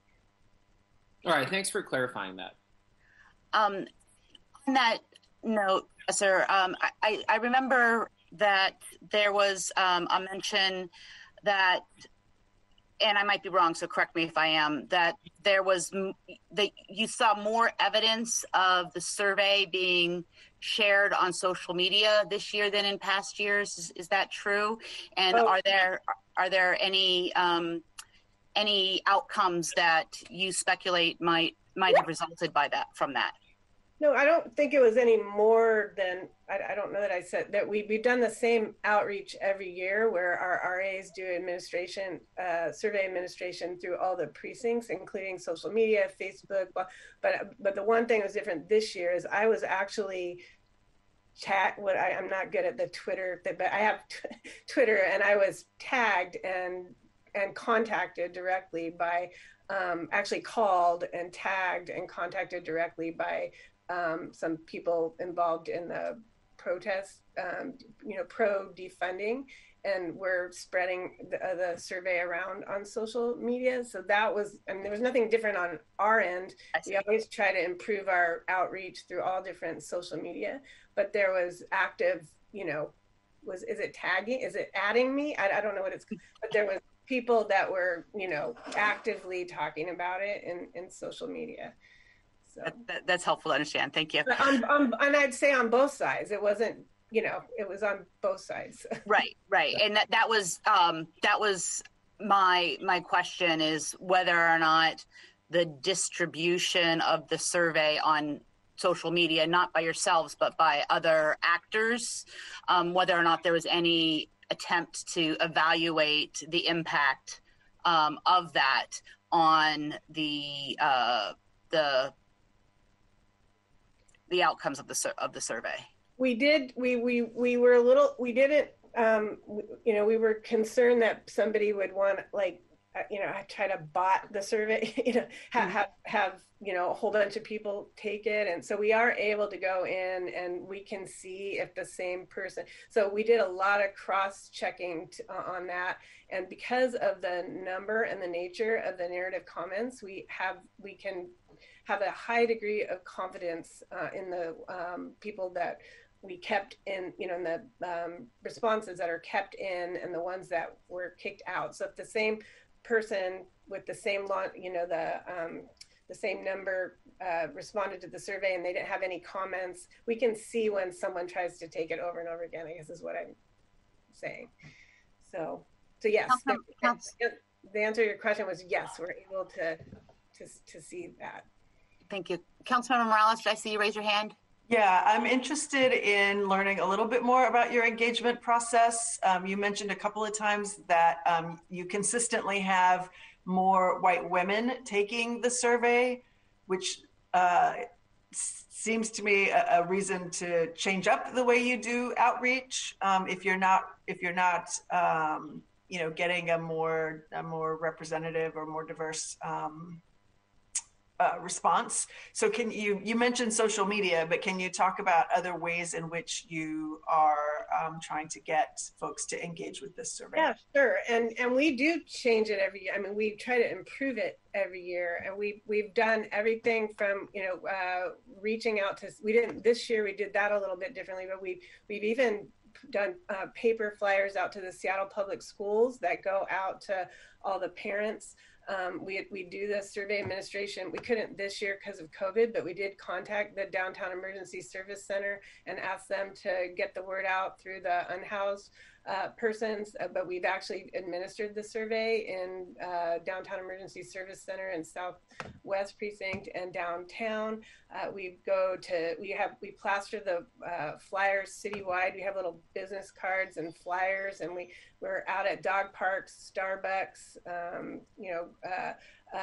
the Seattle Public Library. But given with COVID this year, we did plaster the flyers, but we had even a more elaborate reach out plan on the email list. So nursing homes, the SHAG homes, all the different community community centers, and so it's a very elaborate reach out email list and social media list for each precinct. So, one of the issues with more white women, I think more white women in a middle-age range complete surveys in general.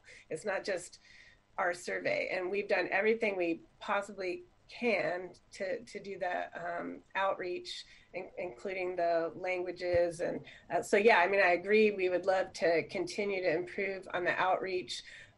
We also, of course, our RAs go to the different, the African American Advisory Councils, the different community council meetings. So we've gone before to the Not This Time group to reach out, and so we try.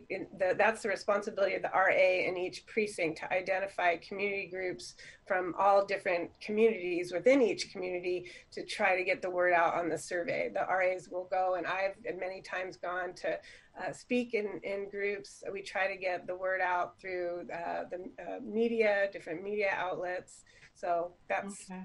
Yeah. And you mentioned as well that you will be doing a paper on, one of my questions was on how disaggregated by race and age these results are. So can you talk about when you will be making that available? Well, it takes quite a while to get from start to finish to get the article published. But yeah, we're working right now to try. I think we have several articles that get to a deeper dive on the findings. That we were also thinking of doing an article on the responses on the protest versus the defunding issue, just because that really rose to the top this year and all the comments. But probably I don't know when it will be published, but we're working on it right now, and we should have the actual article done over the next few months. But then the publication process will probably take a few months. Thank you. Given that that this is an annual survey, and appreciate the work that goes into this every year, I have in past years and will likely do so again this year, promote the outcomes. I also let readers of my newsletter know about the survey tool as you're doing the work out in the field. But I'm just interested to understand, again, given that this is an annual survey, and that this has been identified for us today as an input to the city's work around identifying functions for non-uniformed policing as part of this sort of the broader reducing the footprint of the police department, and the other tasks in the interdepartmental team executive order. How does this information fit into that? And maybe that's a question for Julie. Yeah, I think that's a question for myself potentially, or Dr. Fisher. And I think it all feeds into our sort of basic understanding that public opinion is not a monolith. It does vary by neighborhood. It varies within neighborhoods. I think we are probably not formal. We obviously this survey has significant value, but it's only one piece of the community engagement that we're doing. And next up will be Sunny, who will walk us through other aspects of community engagement surrounding this work. But I think the longevity of this survey and the number of years they've been doing it and its reach is super helpful for us in understanding, what different aspects of the neighborhood perceive as primary issues. That will be important in our analysis of, ultimately, what types of alternate response models we should be exploring. So I think, and where they should be placed or where they should be concentrated. Okay. Thank you. I'm not seeing any further questions from council members. So yes, let's move on to Sunny. Okay, Sunny, let me get to your slide here. Awesome. All right. So I'll start by echoing what Julie just said, that like we have all of this like great sources of data that are coming in, including some of the neighborhood public safety surveys, like the CID, Ballard, Soto have their own annual public safety surveys that we're also considering in this engagement work. But the main goals of our engagement for this specific IDT process was, one, to demystify SPD's budget, and I won't just read the slides to you. You have that information there, but also to really talk specifically about SPD, because there's already a lot of great work going on about what to stand up outside of SPD and how do we expand our community safety network.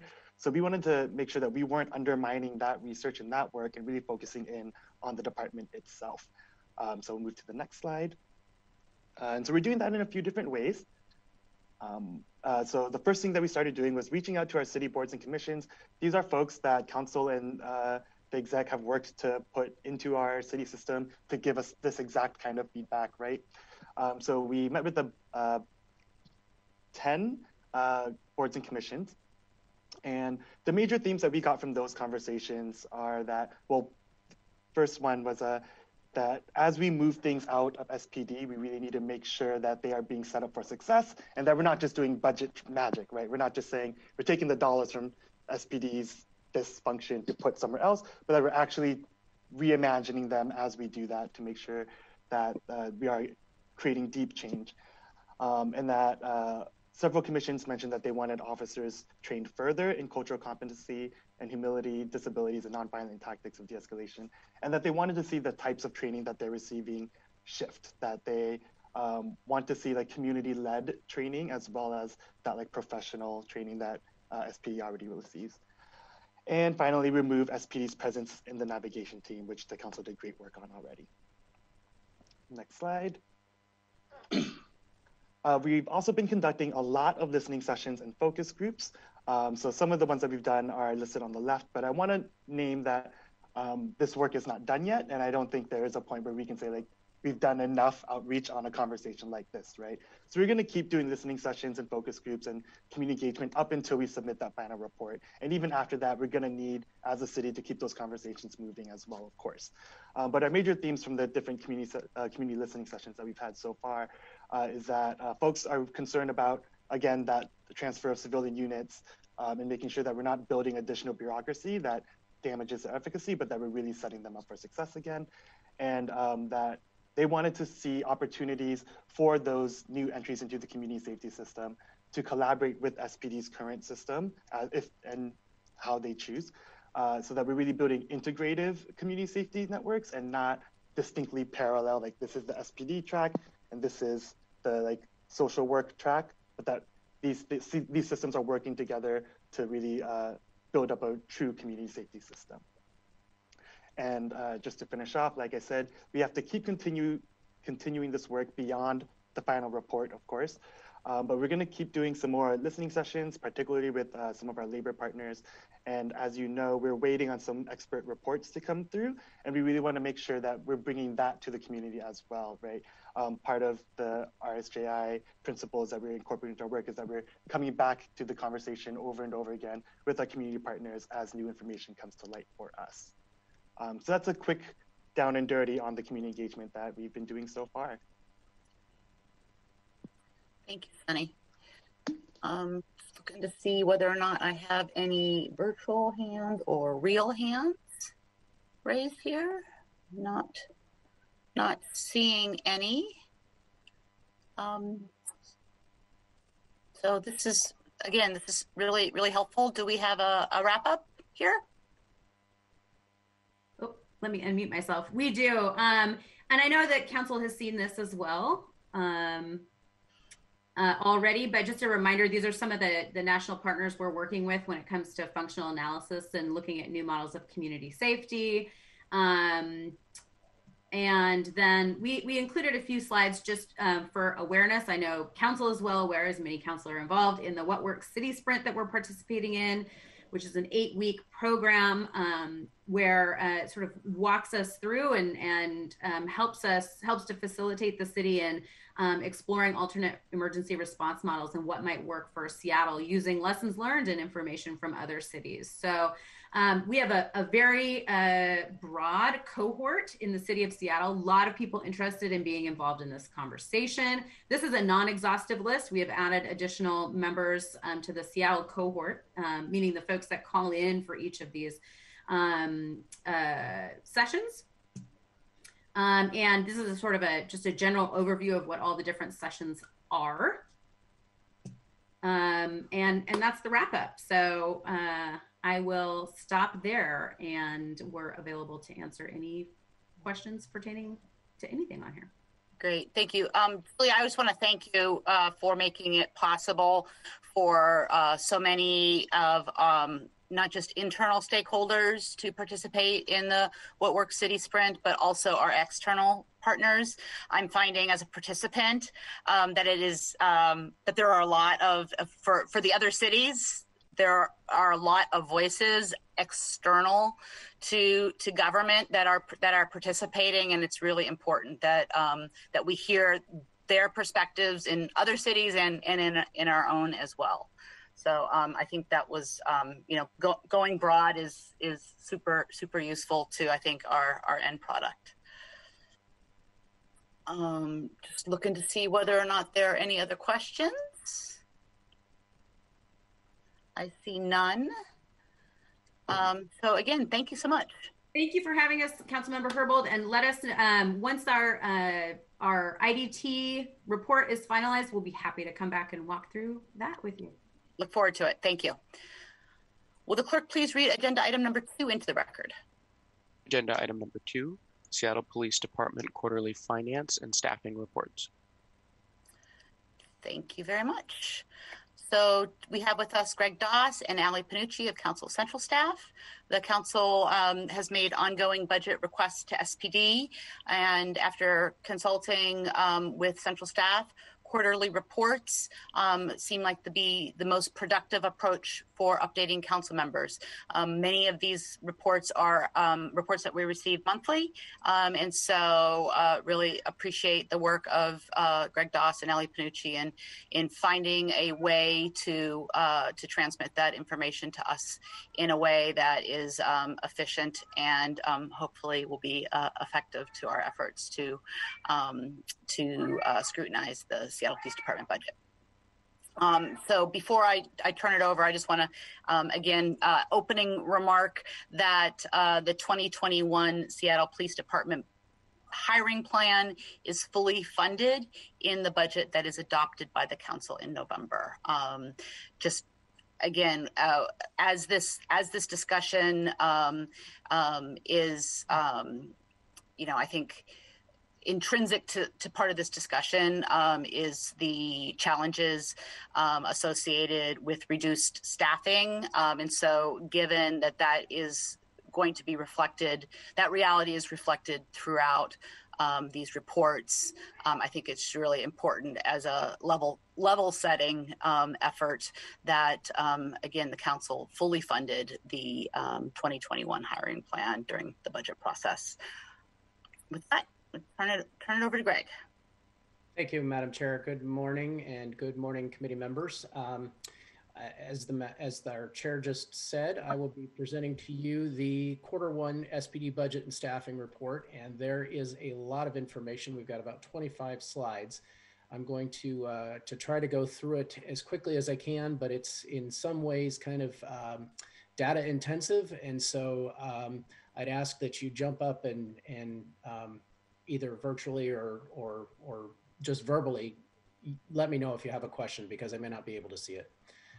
And so, Allie, would you mind flipping to the first slide? So we're going to cover 4 areas today.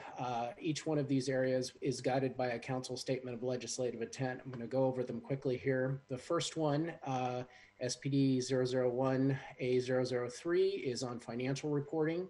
The council had requested monthly financial reports that were quite extensive, went over various budget categories, and also on excess pay meaning pay that is received over $150,000, and a request for pretty much every single expenditure that SPD makes. And we're going to go into a number of these data today. We will not be going into excess pay reporting because we're mostly focusing on the first quarter. We're not getting to the point where many folks in SPD will be approaching $150,000 in compensation, with the exception of command staff and some civilians. It's the case where overtime plays into compensation for officers, and we're awfully early in the year to be able to tell how that's progressing. So that one we're not going to touch on today. We're not going to touch too deeply on every single financial expenditure. There are well over 1,000 in the first quarter. What I would mention is that council members have voiced some interest in expenditures that are being made around, say, body armor, weapons, things that might be classified as militarization. There is a demilitarization SLI response that the department will be sending in the next month, and hopefully that will cover many of the questions about SPD's expenditures in those areas. And if it does not, then that's something that the committee can dive into later. But given all the things we have to cover today, we're not going to move into that area.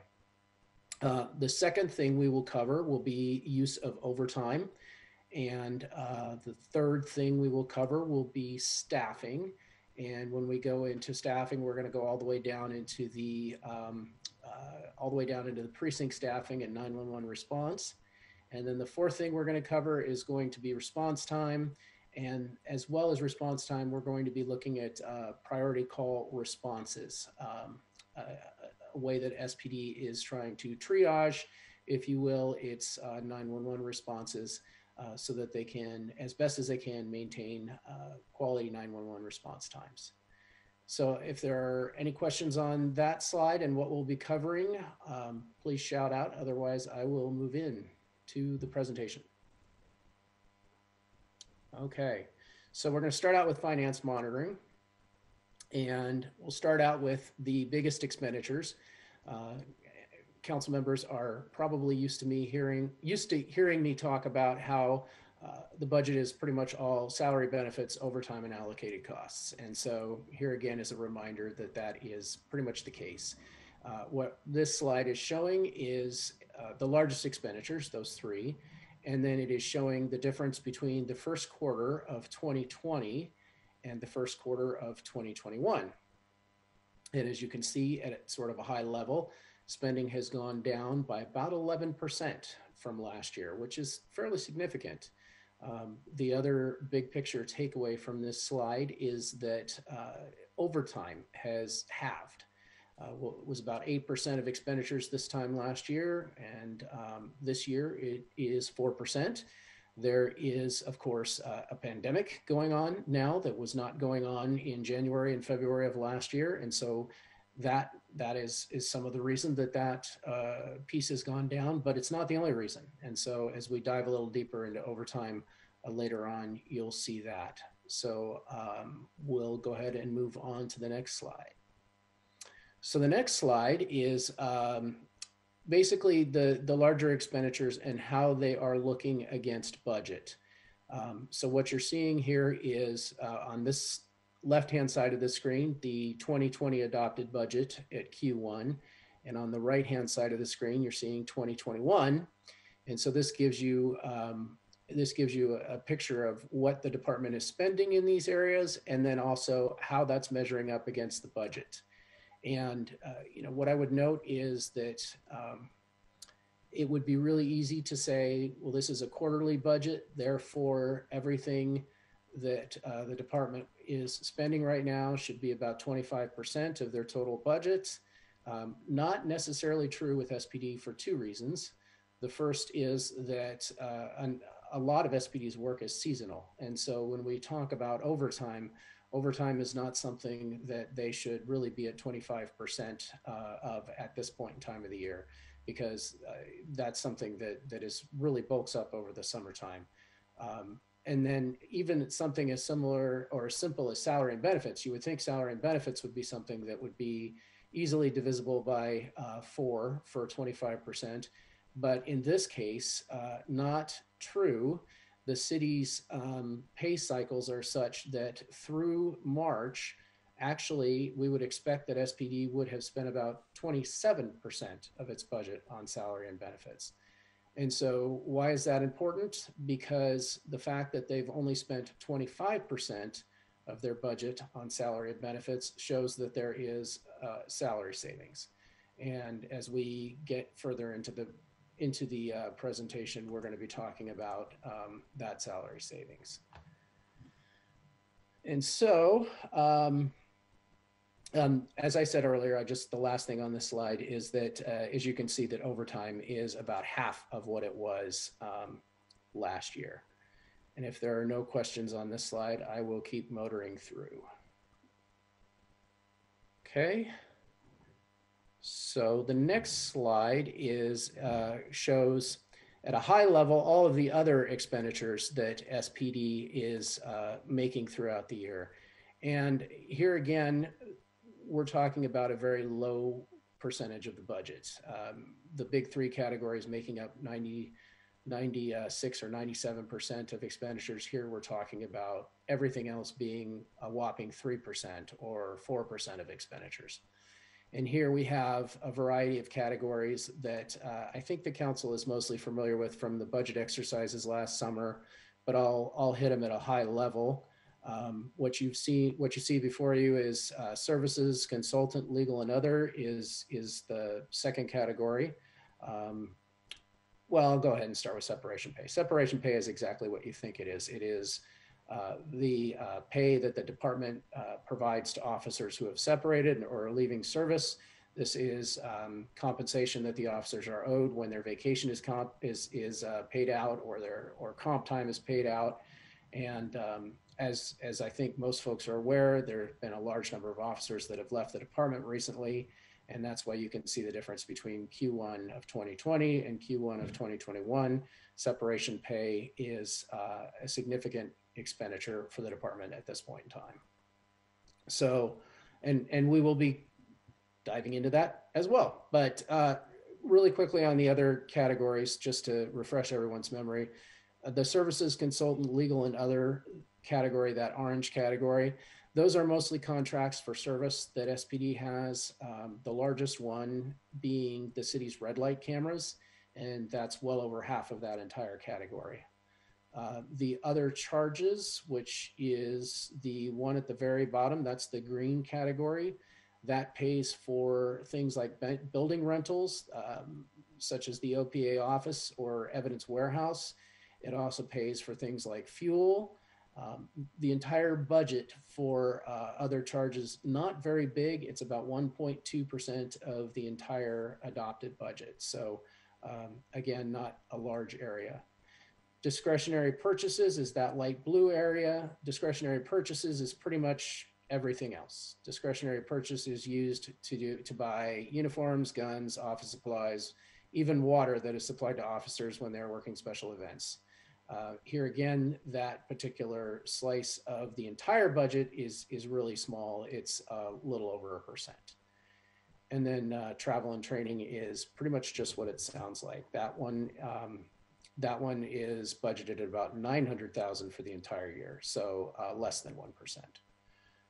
So if there are any questions on that, please let me know, and I will move on to the next slide. Okay, let's move on to the next slide. So what you're seeing here is a breakdown of how those expenditures look against the budget. Again, on the left-hand side, you see Q1 of 2020, and the right is Q1 of 2021. Separation pay, not so good. Separation pay was budgeted this year at $898,000. And as you can see, the separation pay through the first quarter is already up to $1.5 million. That's the only area that is running over budget. Everything else is relatively under budget. Capital is a bit of an anomaly. Capital is expenditures around things like IT. You would think an agency like SPD doesn't have any capital, and that's largely true. We're talking about $6,000 of things that just get categorized as IT or other things that might fall into a capital description, but aren't, brick and mortar. But as you see, the other areas, discretionary purchases, other charges, pretty much everything is down compared to 2020. One of the reasons that that's significant, not just is it down numerically, as you can see, say discretionary purchases is down 876.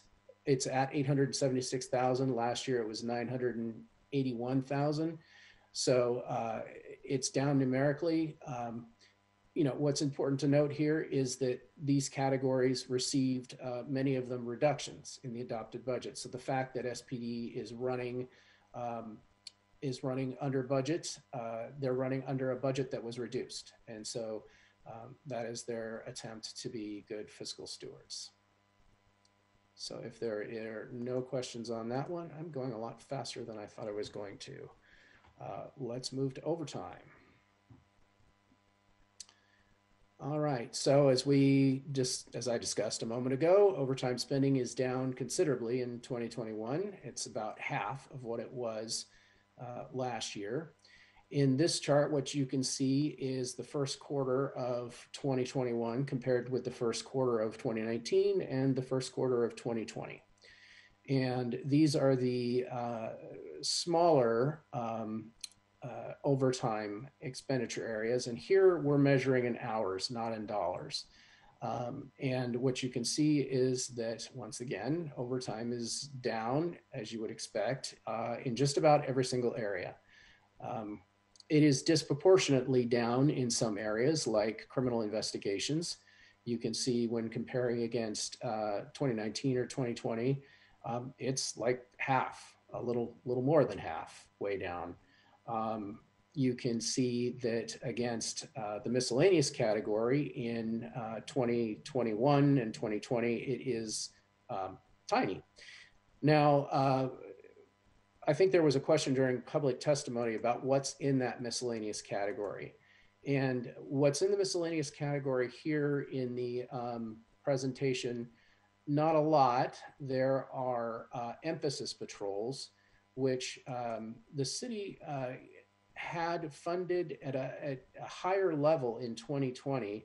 And the department used a lot of emphasis hours in 2020 in the first quarter, because that's when the shooting happened on Pike and Pine, in the Pike and Pine area. And so that's why that green 2020 bar is so high. And this year, in the 2021 budget, emphasis patrols were largely defunded. And so there's not really any spending or use of hours there. Other categories in miscellaneous are, say, mayor's security, and then court. So, and both of those are relatively small categories compared to all the other overtime categories. So hopefully that demystifies a bit what's in that miscellaneous category. Thank you. I do have one other question that was prompted from public comment. Appreciate you anticipating the question about the miscellaneous category. There was a comment about the SPD overtime during the first quarter of 2021 compared to 2020 and 2019 in the chart regarding the categories that are lower, specifically events, which includes demonstrations. And the public comment noted that the first quarter of 2020 was before large-scale protests. Can you provide a little context for this and what we can expect to see in future quarterly reports? Yeah, so let's go ahead and move to that slide then. That's the next one. And so what you're seeing here is overtime hours broken down by, or three categories that are actually typically larger, but these are particularly interesting because these are areas that are affected by the pandemic. These are areas that are of council interest, as you mentioned, spending or of use of hours around demonstrations. And so I think what you're talking about, Councilmember Herbold, is the middle area that says events, including Seattle Center. And what's notable about this is that the department classifies these hours as events, but they include demonstration expenditures. And so what you're seeing here is that in 2021, there were hours used for demonstrations and not for events. There were obviously in 2021, no events that SPD had to staff because of the pandemic, but that gray bar pretty much exclusively represents demonstrations. There were I think $17,000 or so was spent for a snow event, but all in all, that area was for demonstrations, and it adds up to, I believe, about $345,000, that gray bar. Is that getting at your question? Absolutely is. Thank you. Okay. So the other thing that I would point out about overtime hours in these three areas is that patrol operations is up in 2021. That is the only area of overtime spending or overtime use, in this case hours, that is up anywhere in the department. It was also quite high last year.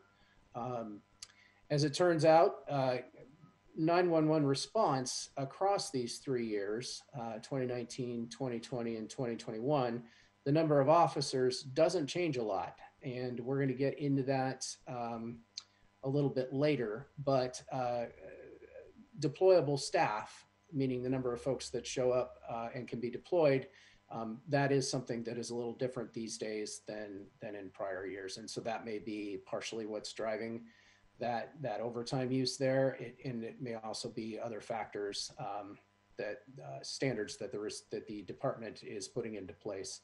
That's something we'll get into a little bit later. Shall I move on? Please. All right, so SPD staffing. Okay, so SPD does not provide projections anymore in its staffing reports. Historically, SPD has provided staffing reports that show actuals to date, and then they project anywhere between 1 to 2 years out.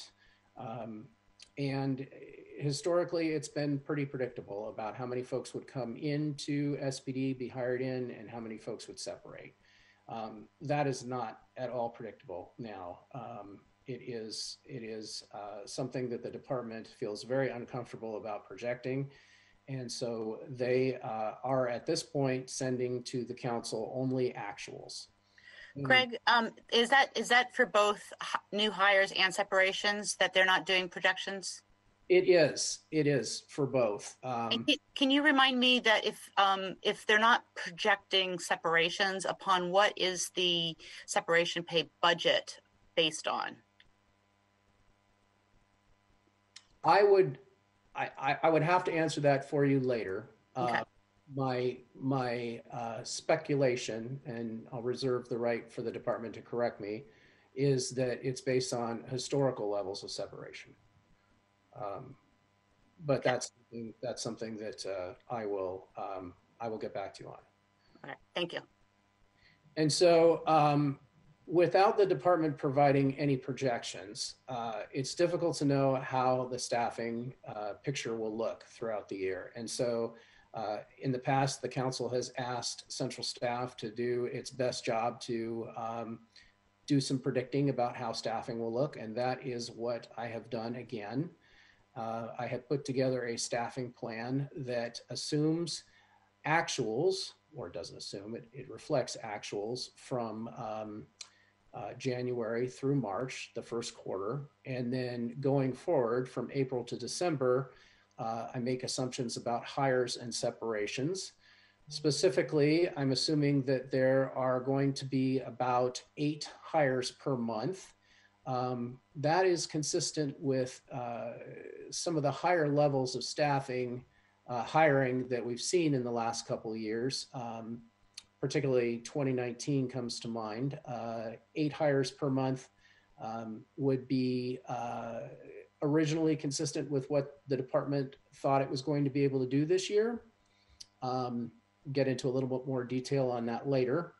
The forecast that I'm putting out there also assumes that there are going to be an average of about 9 separations per month.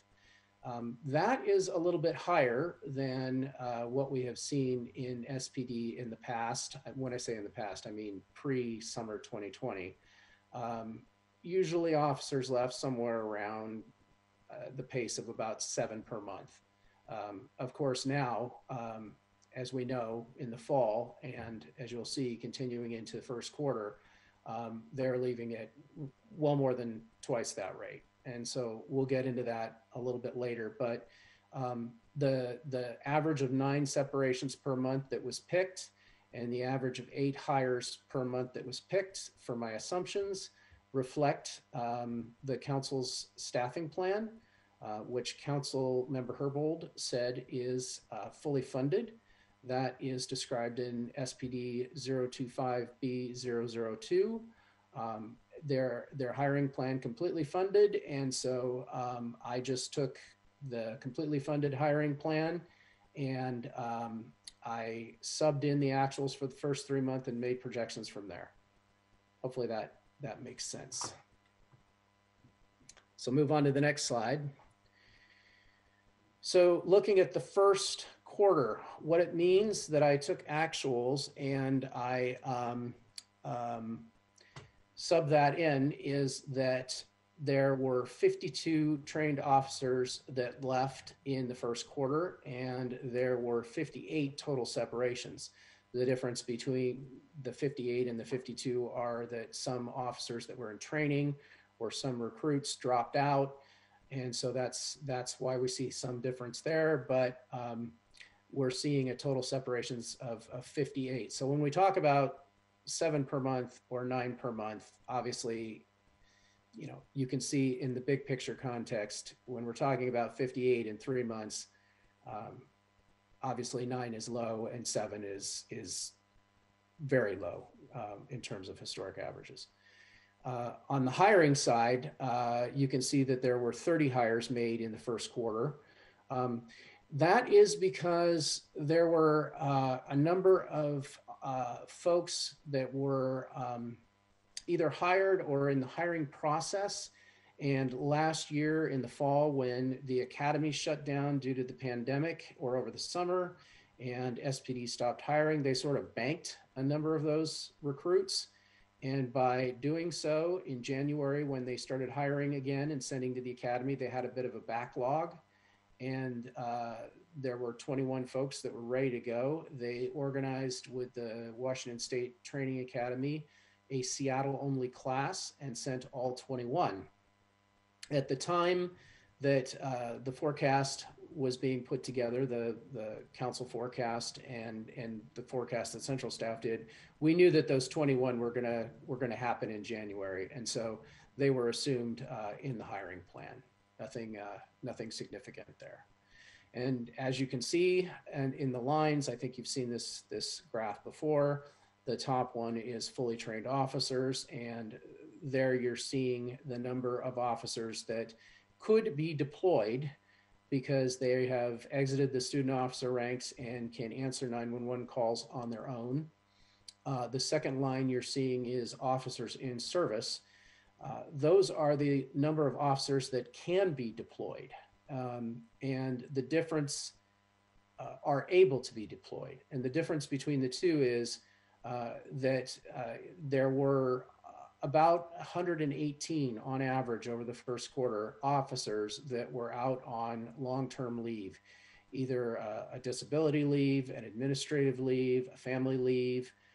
And so those 110 officers that were out are not deployable.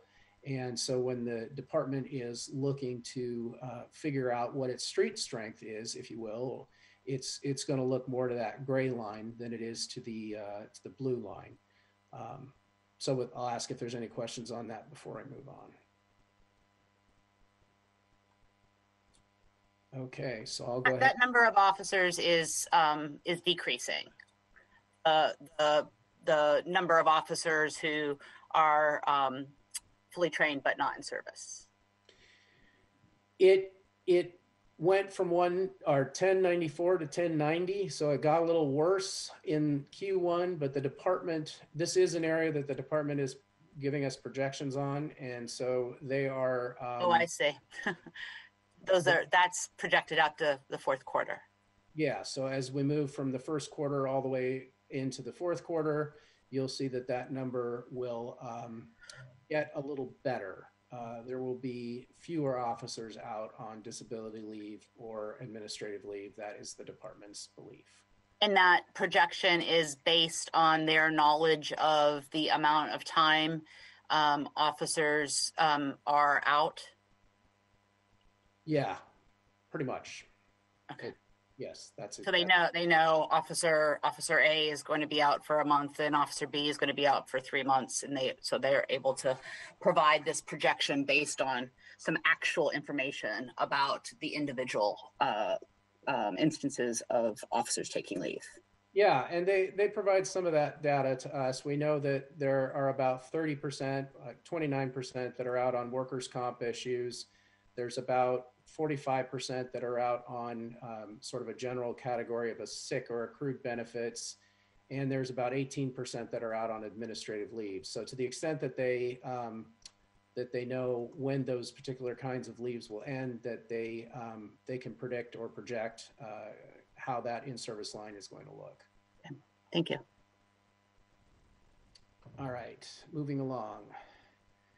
Go to the next slide on SPD staffing. And so what does all this mean from a money perspective? Obviously, it is probably big news that 58 officers left in the first quarter. It does have quite the financial impact on the department. What it means is that at the very highest level, the average annual FTE, which is the funding for officers, student officers, recruits, every sworn or near term sworn, soon to be sworn officer is in that line. It was originally funded at $1343 in the adopted budget. It is, if you look at the central staff estimate, again, assuming about 9 folks will leave per month for the rest of the year, and assuming that there'll be about 8 hires for the rest of the year per month, then we would expect that the FTE, average annual FTE, is going to get down to about 1251. So that is about 92 positions fewer than are funded in the adopted budget. When I say positions, I say FTE. It's about 92 FTE fewer than are funded in the adopted budget. So what that means is that if the projections that I've made are accurate, at the end of the year, the department will have about 13 million in salary savings. If you wanted to take a really conservative look and you go back to historical separations and you say, okay, maybe it's going to be 7 per month instead of the 9 average that I'm projecting, then you can lower that salary savings down to about 11.5 million. I thought I would provide a range to give folks an idea about how the money would work between assuming 7 separations or 9 separations as the analysis assumes. If we wind up in this situation, the city, then at the end of the year, you'll find fully trained officers at 1176. Officers in service will be at 1,110. Both those numbers are on that graph you just saw. And as projected out, the hiring will wind up being 102 officers, not 114. The department was only able to hire 4 officers in each of the last 2 months in terms of new recruits. So they're running behind. Probably not going to make the 114 unless they exceed my projection of 8 per month, and they might. There's a possibility they could bring in a lot of laterals and do that, but it would be it wouldn't be something that the department had done before. Their highest level of recruitment was 105 in 2019. So it would be difficult for them to exceed that without really changing the way that they're doing hiring. And then my assumed separations, given the 58 that are showing in Q1 and the 9 that I assume on average throughout the rest of the year, we could see 142 separations by the end of the year. So I'll ask if there's any questions on that. And of course, here again, I want to emphasize that the council funded 114 hires. And so if the agency is able to do that, the money is there. In fact, the money is more than there given the number of separations that they have seen in the first quarter. All right. Chair Herbold, I think Councilmember Morales may have a question. Yes, thank you. Thanks, Allie. So I just want to reiterate what I think you said, Greg, which is that while this slide at first glance looks like there's 13 million in salary savings due to separations, that's assuming that the rate of separations and new hires continues through the year. So that's what would accrue by year end. That's not available right now. That is correct. That is what would accrue by year end. That is not available right now. And I think what we would have to see is that the separations would have to really go down to reach 9 per month, because as I say, there were 58 in total, 52 fully trained officers, 58 in total for the first 3 months. So it's got to go down, from almost 20 down to 9 to be able to, and if it doesn't, if it stays at the levels it's at now, then you're going to see more than 13 million by the end of the year. Yeah. Okay, so move along and show what this might mean on the ground. So now we'll talk a little bit about precinct staffing. And you've seen this table many times. This is basically 911 officers broken down by the various precincts. Citywide is a category that the department is using to sort of fill in where additional officers are needed in these various precincts. What's important about this particular slide, and I'll get into this a little bit more in a moment, is that you really only see 911 officers here. You can see that there are 3 other categories: beat, Seattle Center, and Station Master. Seattle Center and Station Master I would consider more of security or support roles. Beats, you've got 11 officers here. What you're not seeing here is the anti-crime team or the community police team. Historically, there were in this table 34 anti-crime team officers, 28 community police team officers, and that beat number was at about 51. And when I say historically, I mean if you look back at the beginning of 2020, you'd see those officers. And of course, what happened is as officers started separating, the chief had to move folks from those specialty sort of proactive positions into 911 response to be able to keep 911 response times down. So go ahead and flip to the next slide. This gives you some perspective for what I'm talking about. What you see here is on the left-hand side, the dates. These are point in time, August 2020, September 2020, December and March, over basically the last 6 months or so.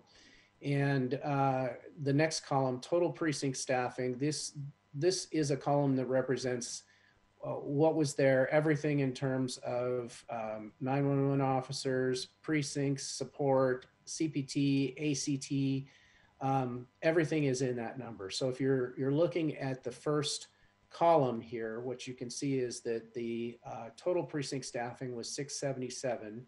And of that number, there were 495 officers that were responding to 911 calls, and there were 68 sergeants that were supervising those officers that were responding to 911 calls.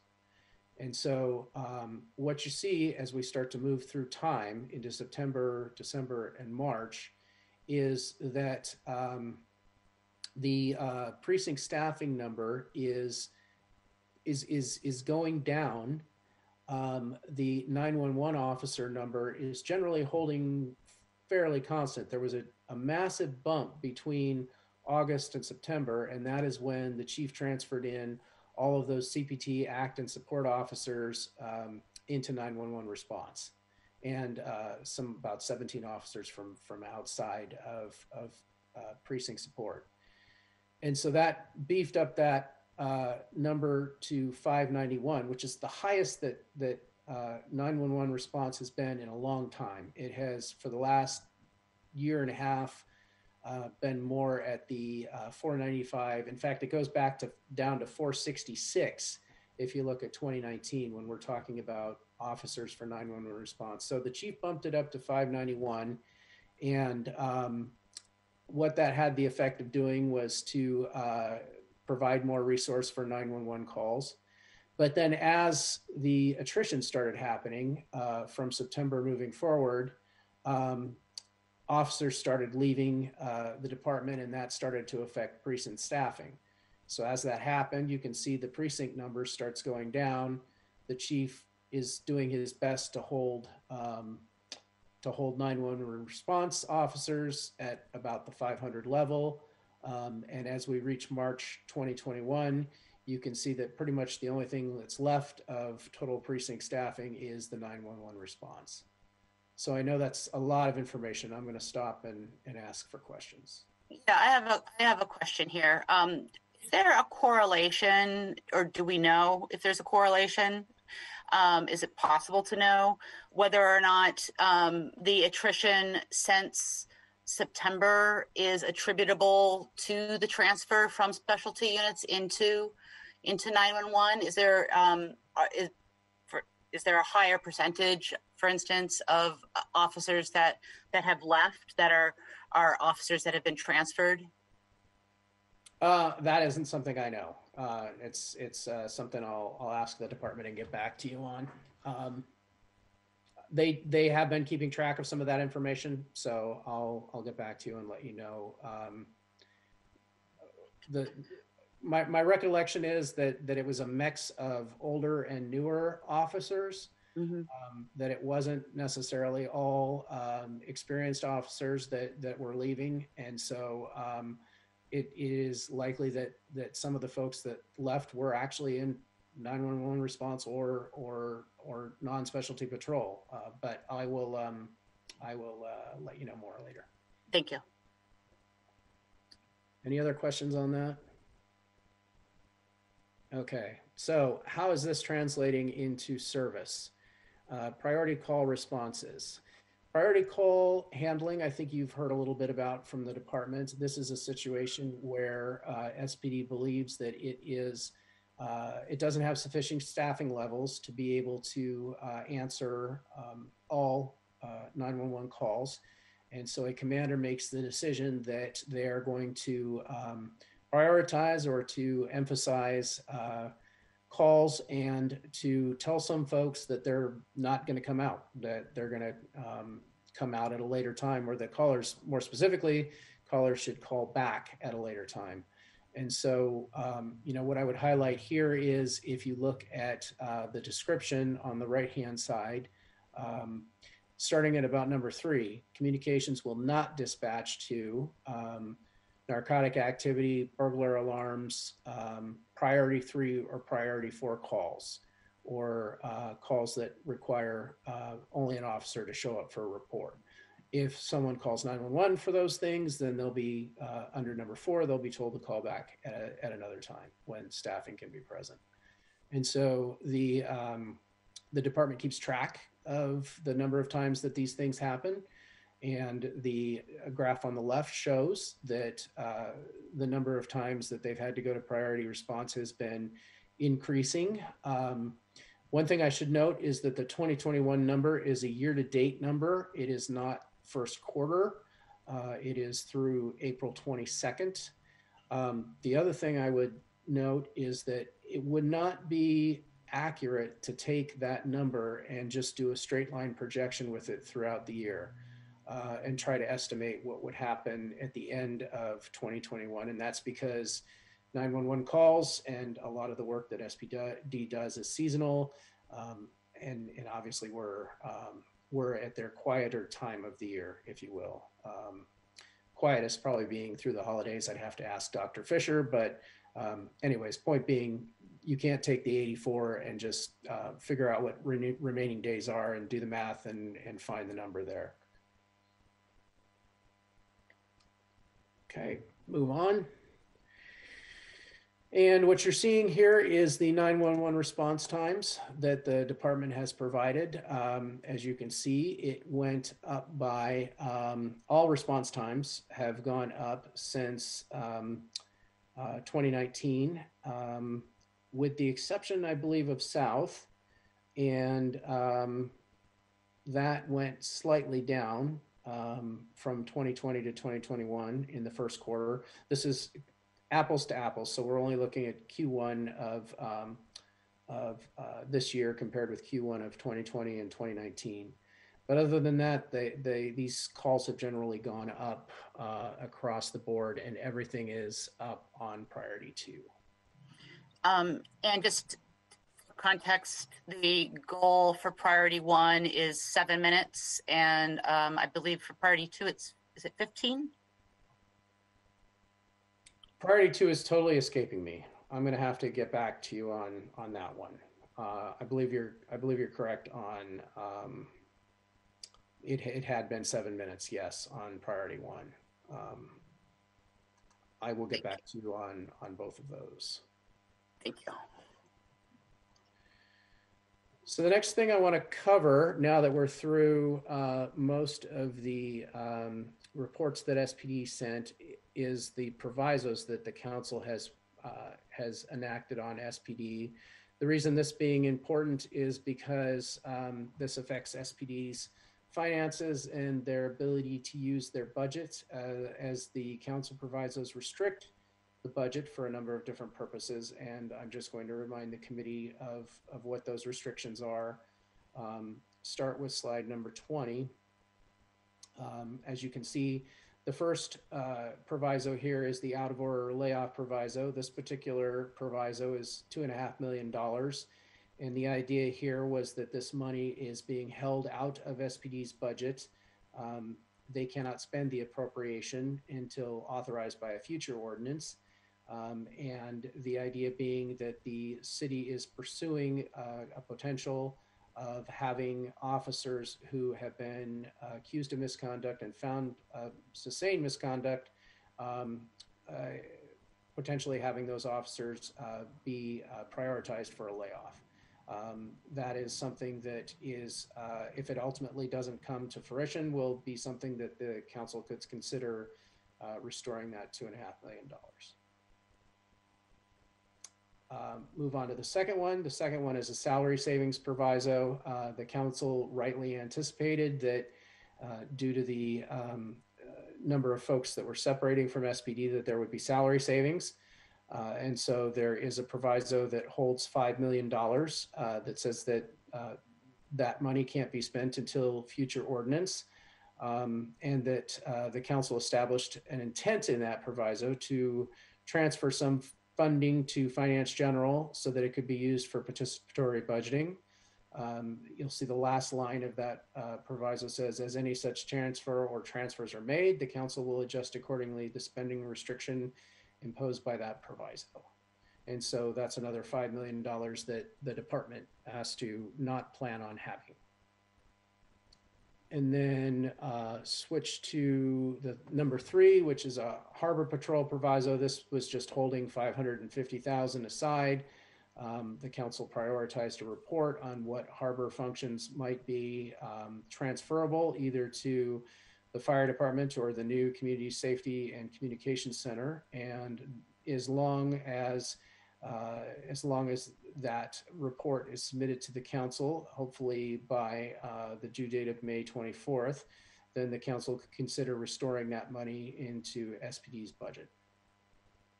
The last one is the travel and training proviso, and that one holds up about $700,000 of funding for travel and training.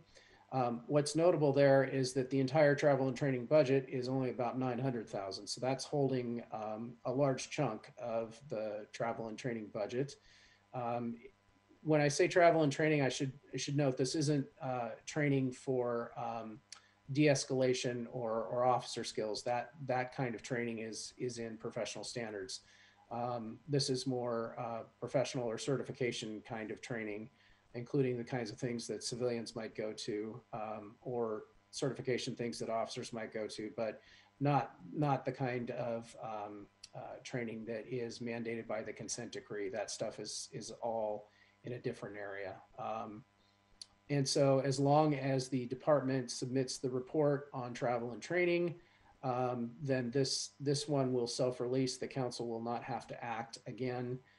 Hopefully that happens soon. The report was supposed to be due on March 31st. I think that the mayor's office in the last presentation said that that was coming soon.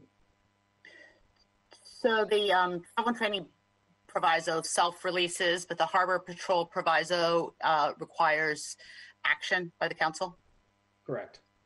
And the salary savings proviso, the $5 million salary savings proviso, can you remind me how we propose to address that in the budget reduction bill that we've been discussing in committee? In the amendment that you proposed, Chair, and that the committee voted to replace the original bill, I should note that that amendment hasn't been voted out yet, but that amendment would essentially release the salary savings proviso. It does require that the department continue to send staffing reports, but it would essentially release the $5 million hold. as long as the department sent staffing reports. Pending the continuation of the sending of the staffing reports. That's correct. Okay. Thank you. And so summarize key takeaways. The first one seems obvious. Staffing is a challenge.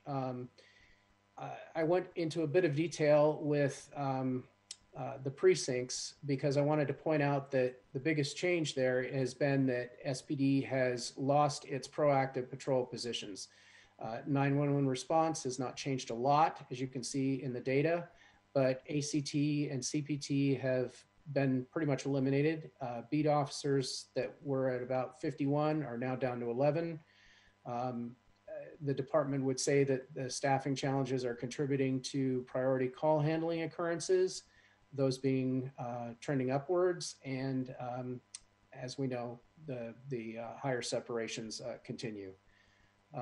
Nearly every category of overtime and discretionary spending is down compared to 2020. I think we know that the exceptions are patrol augmentation and separation pay. What's notable, I think, is that everything else is down in many cases numerically, meaning spending was fewer dollars than last year. And I think, as the council knows, the budget was also lower. And so in many instances, the percentage spending as a percentage of budget is also down. So this is, the department is doing what they can to be good fiscal stewards and adhere to the council's budget. Number 3, salary savings may reach 13 million. We talked fairly extensively about the assumptions that central staff have made that would require getting to would have to come to fruition to be able to get to 13 million in 2021. I would note that the department has said that the salary savings is something that they would like to rely on for fixing the separation pay budget issue, some new civilian positions that they're interested in, and then technology investments, all of which are recognized and would be funded with salary savings under the amendment that the Public Safety Committee has chosen to substitute for Council Bill 119981. And the City Council has also indicated an interest in recouping some of those salary savings for participatory budgeting. That also would happen under that amendment that I just spoke to. And then lastly, the provisos that I went through are holding about 8.5 million of expenditure authority that the department would ultimately need to have restored if they were to be able to use their entire budget. So have covered a lot. With that, I'll ask if there are any questions.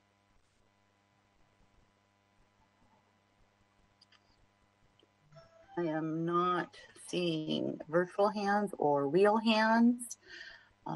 This is very helpful and timely as context, I think, for considering the SPD budget reduction bill that aims to both align with our commitment to reducing 2021 dollars to address the overspend of overtime in 2020, but also working to fund the shared priorities that council has with SPD for some of these salary savings. And so I think this even though we had to pause in the deliberations of that bill because of the need to allow the monitor to receive responses to the questions it had asked of SPD. The use of this analysis as during the time of that pause, I think, is going to serve us well when we take that bill back up again. So with that, I say thanks again. Thank you. And really appreciate it. Clerk, can you please read the final item into the agenda? Agenda item number 3, Human Services Department update on safe and thriving communities and victim advocate transfer. Thank you so much, Alex. Really appreciate being joined here by the Human Services Department. Want to maybe ask Amy, did you want to do a quick intro to orient us to the presentation? Absolutely. Good afternoon, council members. My name is Amy Gore from Council's Central Staff. The final item on the agenda is a presentation on the Safe and Thriving Communities Division at the Human Services Department. You'll recall that this is a new division that was established in the 2021 budget. As mentioned earlier today, this division includes community safety programs and the Mayor's Office on Domestic Violence, which have been traditionally housed in the Human Services Department, as well as the Crime Victims Advocates and Victim Support Team, which were transferred to HSD from Seattle Police. Today, the HSD is going to speak to the new division and the status of those transfers. And with that, I will I will turn it over to Tanya Kim. Thank you. And I'm assuming that Lily is going to pull up the slide deck. Great. And so I'm Tanya Kim, Interim Deputy Director of the Human Services Department. Hi, and I'm Dana Lockhart, Manager of the Crime Survivor Services Unit in the Human Services Department. Great, thank you. So I know that we are short on time, and so forgive me if I'm rushing through some items, always happy to come back. Today, we are going to provide an overview of HSD's Safe and Thriving Communities Division, and then Dana, my colleague you just met, will do a deeper dive on the Crime Survivor Services Unit that was transferred over to us from the Seattle Police Department. Next. And one more. Okay, HSD has 4 divisions.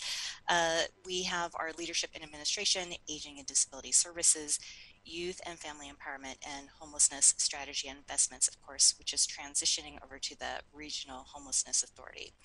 The new Safe and Thriving Communities Division consolidates HSD's existing safety efforts and includes the Crime Survivor Services Unit.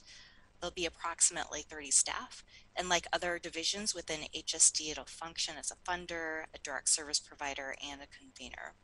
We're in the process of standing up the division, and one of the first orders of business is hiring our division director, and that posting is live, and we hope to have the person in place at the end of May, if not June. Next. There are 3 distinct units within the safety division. The first being community safety investments, which is responsible for the request for proposals and contracts with community-based organizations who support youth, adults, and families harmed by the criminal legal system. And so you'll see our community safety investments in that unit. We have our Mayor's Office on Domestic Violence and Sexual Assault, who serves as a funder and a convener. They focus on gender-based violence services and support survivors who are at risk of gender-based violence with community-based services to support and maintain their safety. And MODVSA also leads the coordination of the city's response to gender-based violence. And then finally, we have the Crime Survivor Services unit, which my colleague Dana will describe later on in this presentation. Briefly wanted to highlight the contracts that we will have in the division. Oh, yes. I'm sorry, I just had as it relates to your description of the community safety investments, it says that they support youth, adults, and families harmed by the criminal legal system through various supports and services. And we've talked about these investments. This is an area where the council, together with the executive, have worked to increase these investments. But doesn't this category also include investments meant to create safety before exposure to the criminal legal system as well? Yes, if the outcomes of the performance measures are tied to community safety, yes. But, you know, with the Human Services Department, we also have the Youth and Family Empowerment Division, and that's really going upstream and creating those conditions of well-being. And so, you know, youth development and, you know, food and nutrition, et cetera, that's in that division. And so it just depends on what you mean by before. Okay. And so moving to the next slide, I did want to give a quick preview of the contracts that do exist, and this might help articulate it a little bit with a finer point too, is that in the community safety, it's in that unit that you're pointing out to, council member, is about $22 million of investments, and that does include the recent council ads, and it also includes the active community safety capacity building RFP that's in progress. And we'll circle back and give a presentation on that once that RFP is done. And there is about 9.4 million in gender-based violence there. And so together, those will be the investments that we have within the division. And so with that, we want to do a deeper dive on the Crime Survivor Services unit. And I'm going to reintroduce Dana to take over.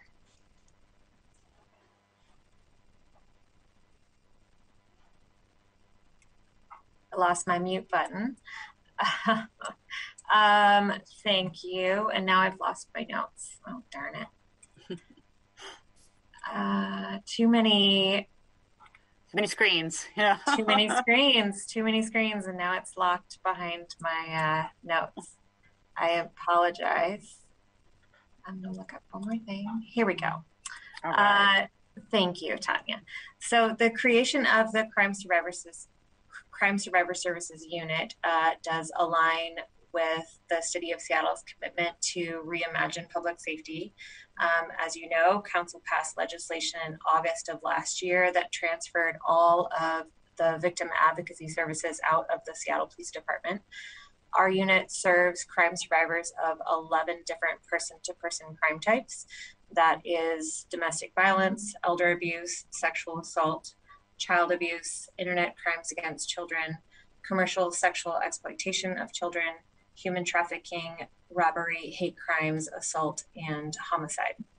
And while we are creating a singular unit for all victim advocacy services, it is our intent to continue to maintain specialized professional expertise in the specific complex trauma needs of each crime type. Crime victim advocates will remain co-located within the investigative units within the Seattle Police Department, and they will also be working closely with the King County Prosecutor's Office. And this co-location is important to ensure that survivors of crime are met with a trauma-informed, survivor-centered response early on in the criminal investigation process. Their voices and their wishes are heard at all stages of the investigation and the criminal proceedings, and their rights as crime survivors are protected. Next slide. As previously mentioned, Crime Survivor Services is really two programs. So the first program is the Victim Support Team. This is made up of roughly 60 community volunteers that provides a mobile trauma response, advocacy, and crisis intervention. The VST volunteer teams respond primarily on the weekends to domestic violence calls and sexual assault crime scenes, and this is at the request of patrol officers. They provide a response that meets the emergency needs of these crime survivors following the traumatic event. VST was designed to address this gap in services that occur primarily on the weekends when domestic violence calls are happening the most frequently, and then also community services are hardest to access during that time as well. What they provide is transportation. They help locate emergency shelters. They can provide some emergency services such as food and baby needs and clothing. and they do extensive community resource referral, really providing that bridge to more sustainable community services. They also spend quite a bit of time answering questions and helping to navigate the criminal justice system and offer extensive safety planning as well. And then we have a staff advocate during the week who provides case management to address the survivor's basic needs, as well as coordination across multiple systems. Next slide. And then our second program are the crime victim advocates, and we have 9 staff who have come over from SPD. They are responsible for ensuring that the Washington State statutory obligations are met related to timely notifications to crime victims, and also upholding the Crime Victims' Bill of Rights. All of the advocates are responsible for providing the required services to crime survivors, ensuring that the statutory obligations are met, as I said, and they accompany victims to defense interviews and court hearings and speak on behalf of the victims when asked to do so. So they are often the ones that are reading the victim impact statement on behalf of that victim while in court. These advocates provide ongoing safety planning for survivors of coercive control through the length of the trial process, which, as most of you know, are quite extensive, especially this past year with the courts being closed. They also assist with mitigating the impact of the crime, such as helping to file crime victims' compensation forms and claims, and assisting with bereavement arrangements with family members of homicide victims. They also advocate on behalf of the survivors for workplace and tenants' rights, and assisting with securing alternate care for providers of elder abuse survivors, as well as connecting crime survivors with restorative healing services and or counseling. And that is it for me. Any questions? Yeah, I have a question about the volunteer program of the volunteers. Has there been an assessment of whether or not that that number of volunteers has the capacity to meet the need? It just is numbers of people, and then also an assessment of whether or not the cohort of volunteers, given its demographic makeup, is capable of delivering culturally relevant survivor services. I'm concerned about relying on a volunteer cohort, and I know because the city, in instances where the city wants a different representation, typically this is for community engagement processes, not working to volunteer in this fashion, but we've provided stipends out of recognition that you get a different population of people to participate, because not everybody that you want to participate can afford to volunteer. And so I'm just wondering if that sort of analysis has been done with this particular volunteer cohort. I just want to make sure that the people who, I obviously value everybody's service, their public service as a volunteer, but I also want to make sure that the demographic composition of that volunteer cohort is able to deliver culturally relevant services. Sure. Thank you. You asked a couple of questions, and I want to make sure that I answer all of them. The first one was whether we are really meeting the needs during that window of time. I will say that our efforts are, as I stated earlier, really trying to bridge the gap in services. And that can't be done with just our program. It really can't. We are partnering with community programs that do serve specific populations. We are really trying to connect them to services that are more sustainable. It is that emergency response. And so, and then it also is by nature at the discretion of the patrol officers to utilize our services. And so the quick answer is yes, or the quick answer is no, we probably are not meeting the the needs of everyone who could utilize those services on the weekends. And so we're always trying to increase our utilization by going to roll call trainings to promote the use of the program with patrol officers, because it is that discretion. And so we're working to increase that. And I will say too, over the last year, the volunteers have been furloughed because of the restrictions, the public health restrictions. So we haven't been able to get the volunteers in the field. So there's been huge gaps in services there that we're really trying to figure out how to bring them back quickly and be more responsive. The other part you mentioned is just what are we doing to make sure that we are representational in the communities that we're serving?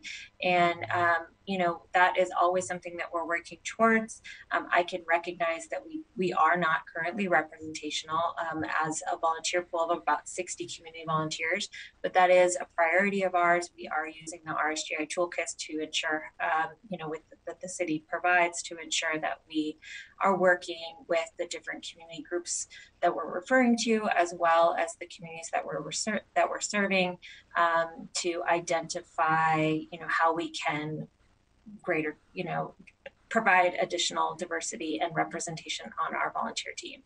But that said, we are just one really point in a much broader network of service providers, and so they can't do it all. It is really, really important that we do continue to collaborate and partner with those community programs, and that I do support those community programs, you know, receiving funding. I think you bring up an interesting point, though. We'll take it back to our department. I think with the transfer over of this unit into HSD, and you know, HSD Race and Social Justice Initiative is very much at the forefront of the work that we're doing, and our staff are extremely diverse, and we do have direct services throughout the whole department as well. And so, you know, process improvement, especially making sure that we're grounded in community and lifting, you know, our representation is really important to us. And so we'll definitely take your feedback into our work. Mm-hmm. Thank you. And then just one other question, that, you know, your answer to my first question jogged for me. How would we, if we wanted to, analyze SPD's voluntary use of the victim advocates? If there is a feeling that perhaps they're not being deployed as often as they can be, and that's anecdotal. Is there data that we could seek to either confirm or dispute that? I think that the utilization of our program is something that I've worked on for many years. I will say that where we are possibly seeing a reduction in use of calling us out on scene, we're trying to close gaps in other ways. So the benefit of having this partnership and access to Seattle Police Department and their records is that we can do a deeper dive on calls that we're not getting called to on scene. And for instance, like out of custody cases where we're going to see that they're not going to get assigned a detective, or that they're not going to get assigned a system-based advocate, we're going to try to fill that gap later on, maybe even just the next day, by reaching out to that survivor of that crime and providing those services otherwise. So we're really trying to get more creative about how we can reach out to folks who need our services that are not being called out to the scene with the volunteers on the weekend. And that's where our staff advocate really comes in. Thank you. So we could request information from HSD about the number of times that you went out, both with the officer and times that you didn't go out with, but you followed up the next day. And we could, that is a report that we could fill. Yes, I do keep that information. Yeah. Okay. All right. Thank you. Mm-hmm.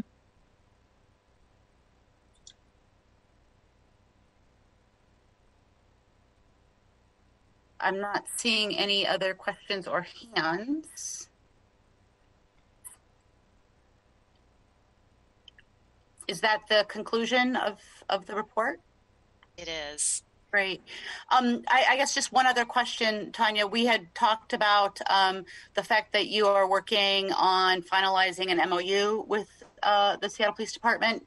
Can you, just so folks understand the complexity associated with this transfer, can you talk a little bit about the areas that this MOU is going to cover?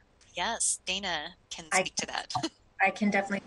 Right. So with this transition, an interdepartmental agreement was created, and this defines the coordination and also outlines matters related to business requirements and specific job duties of each employee.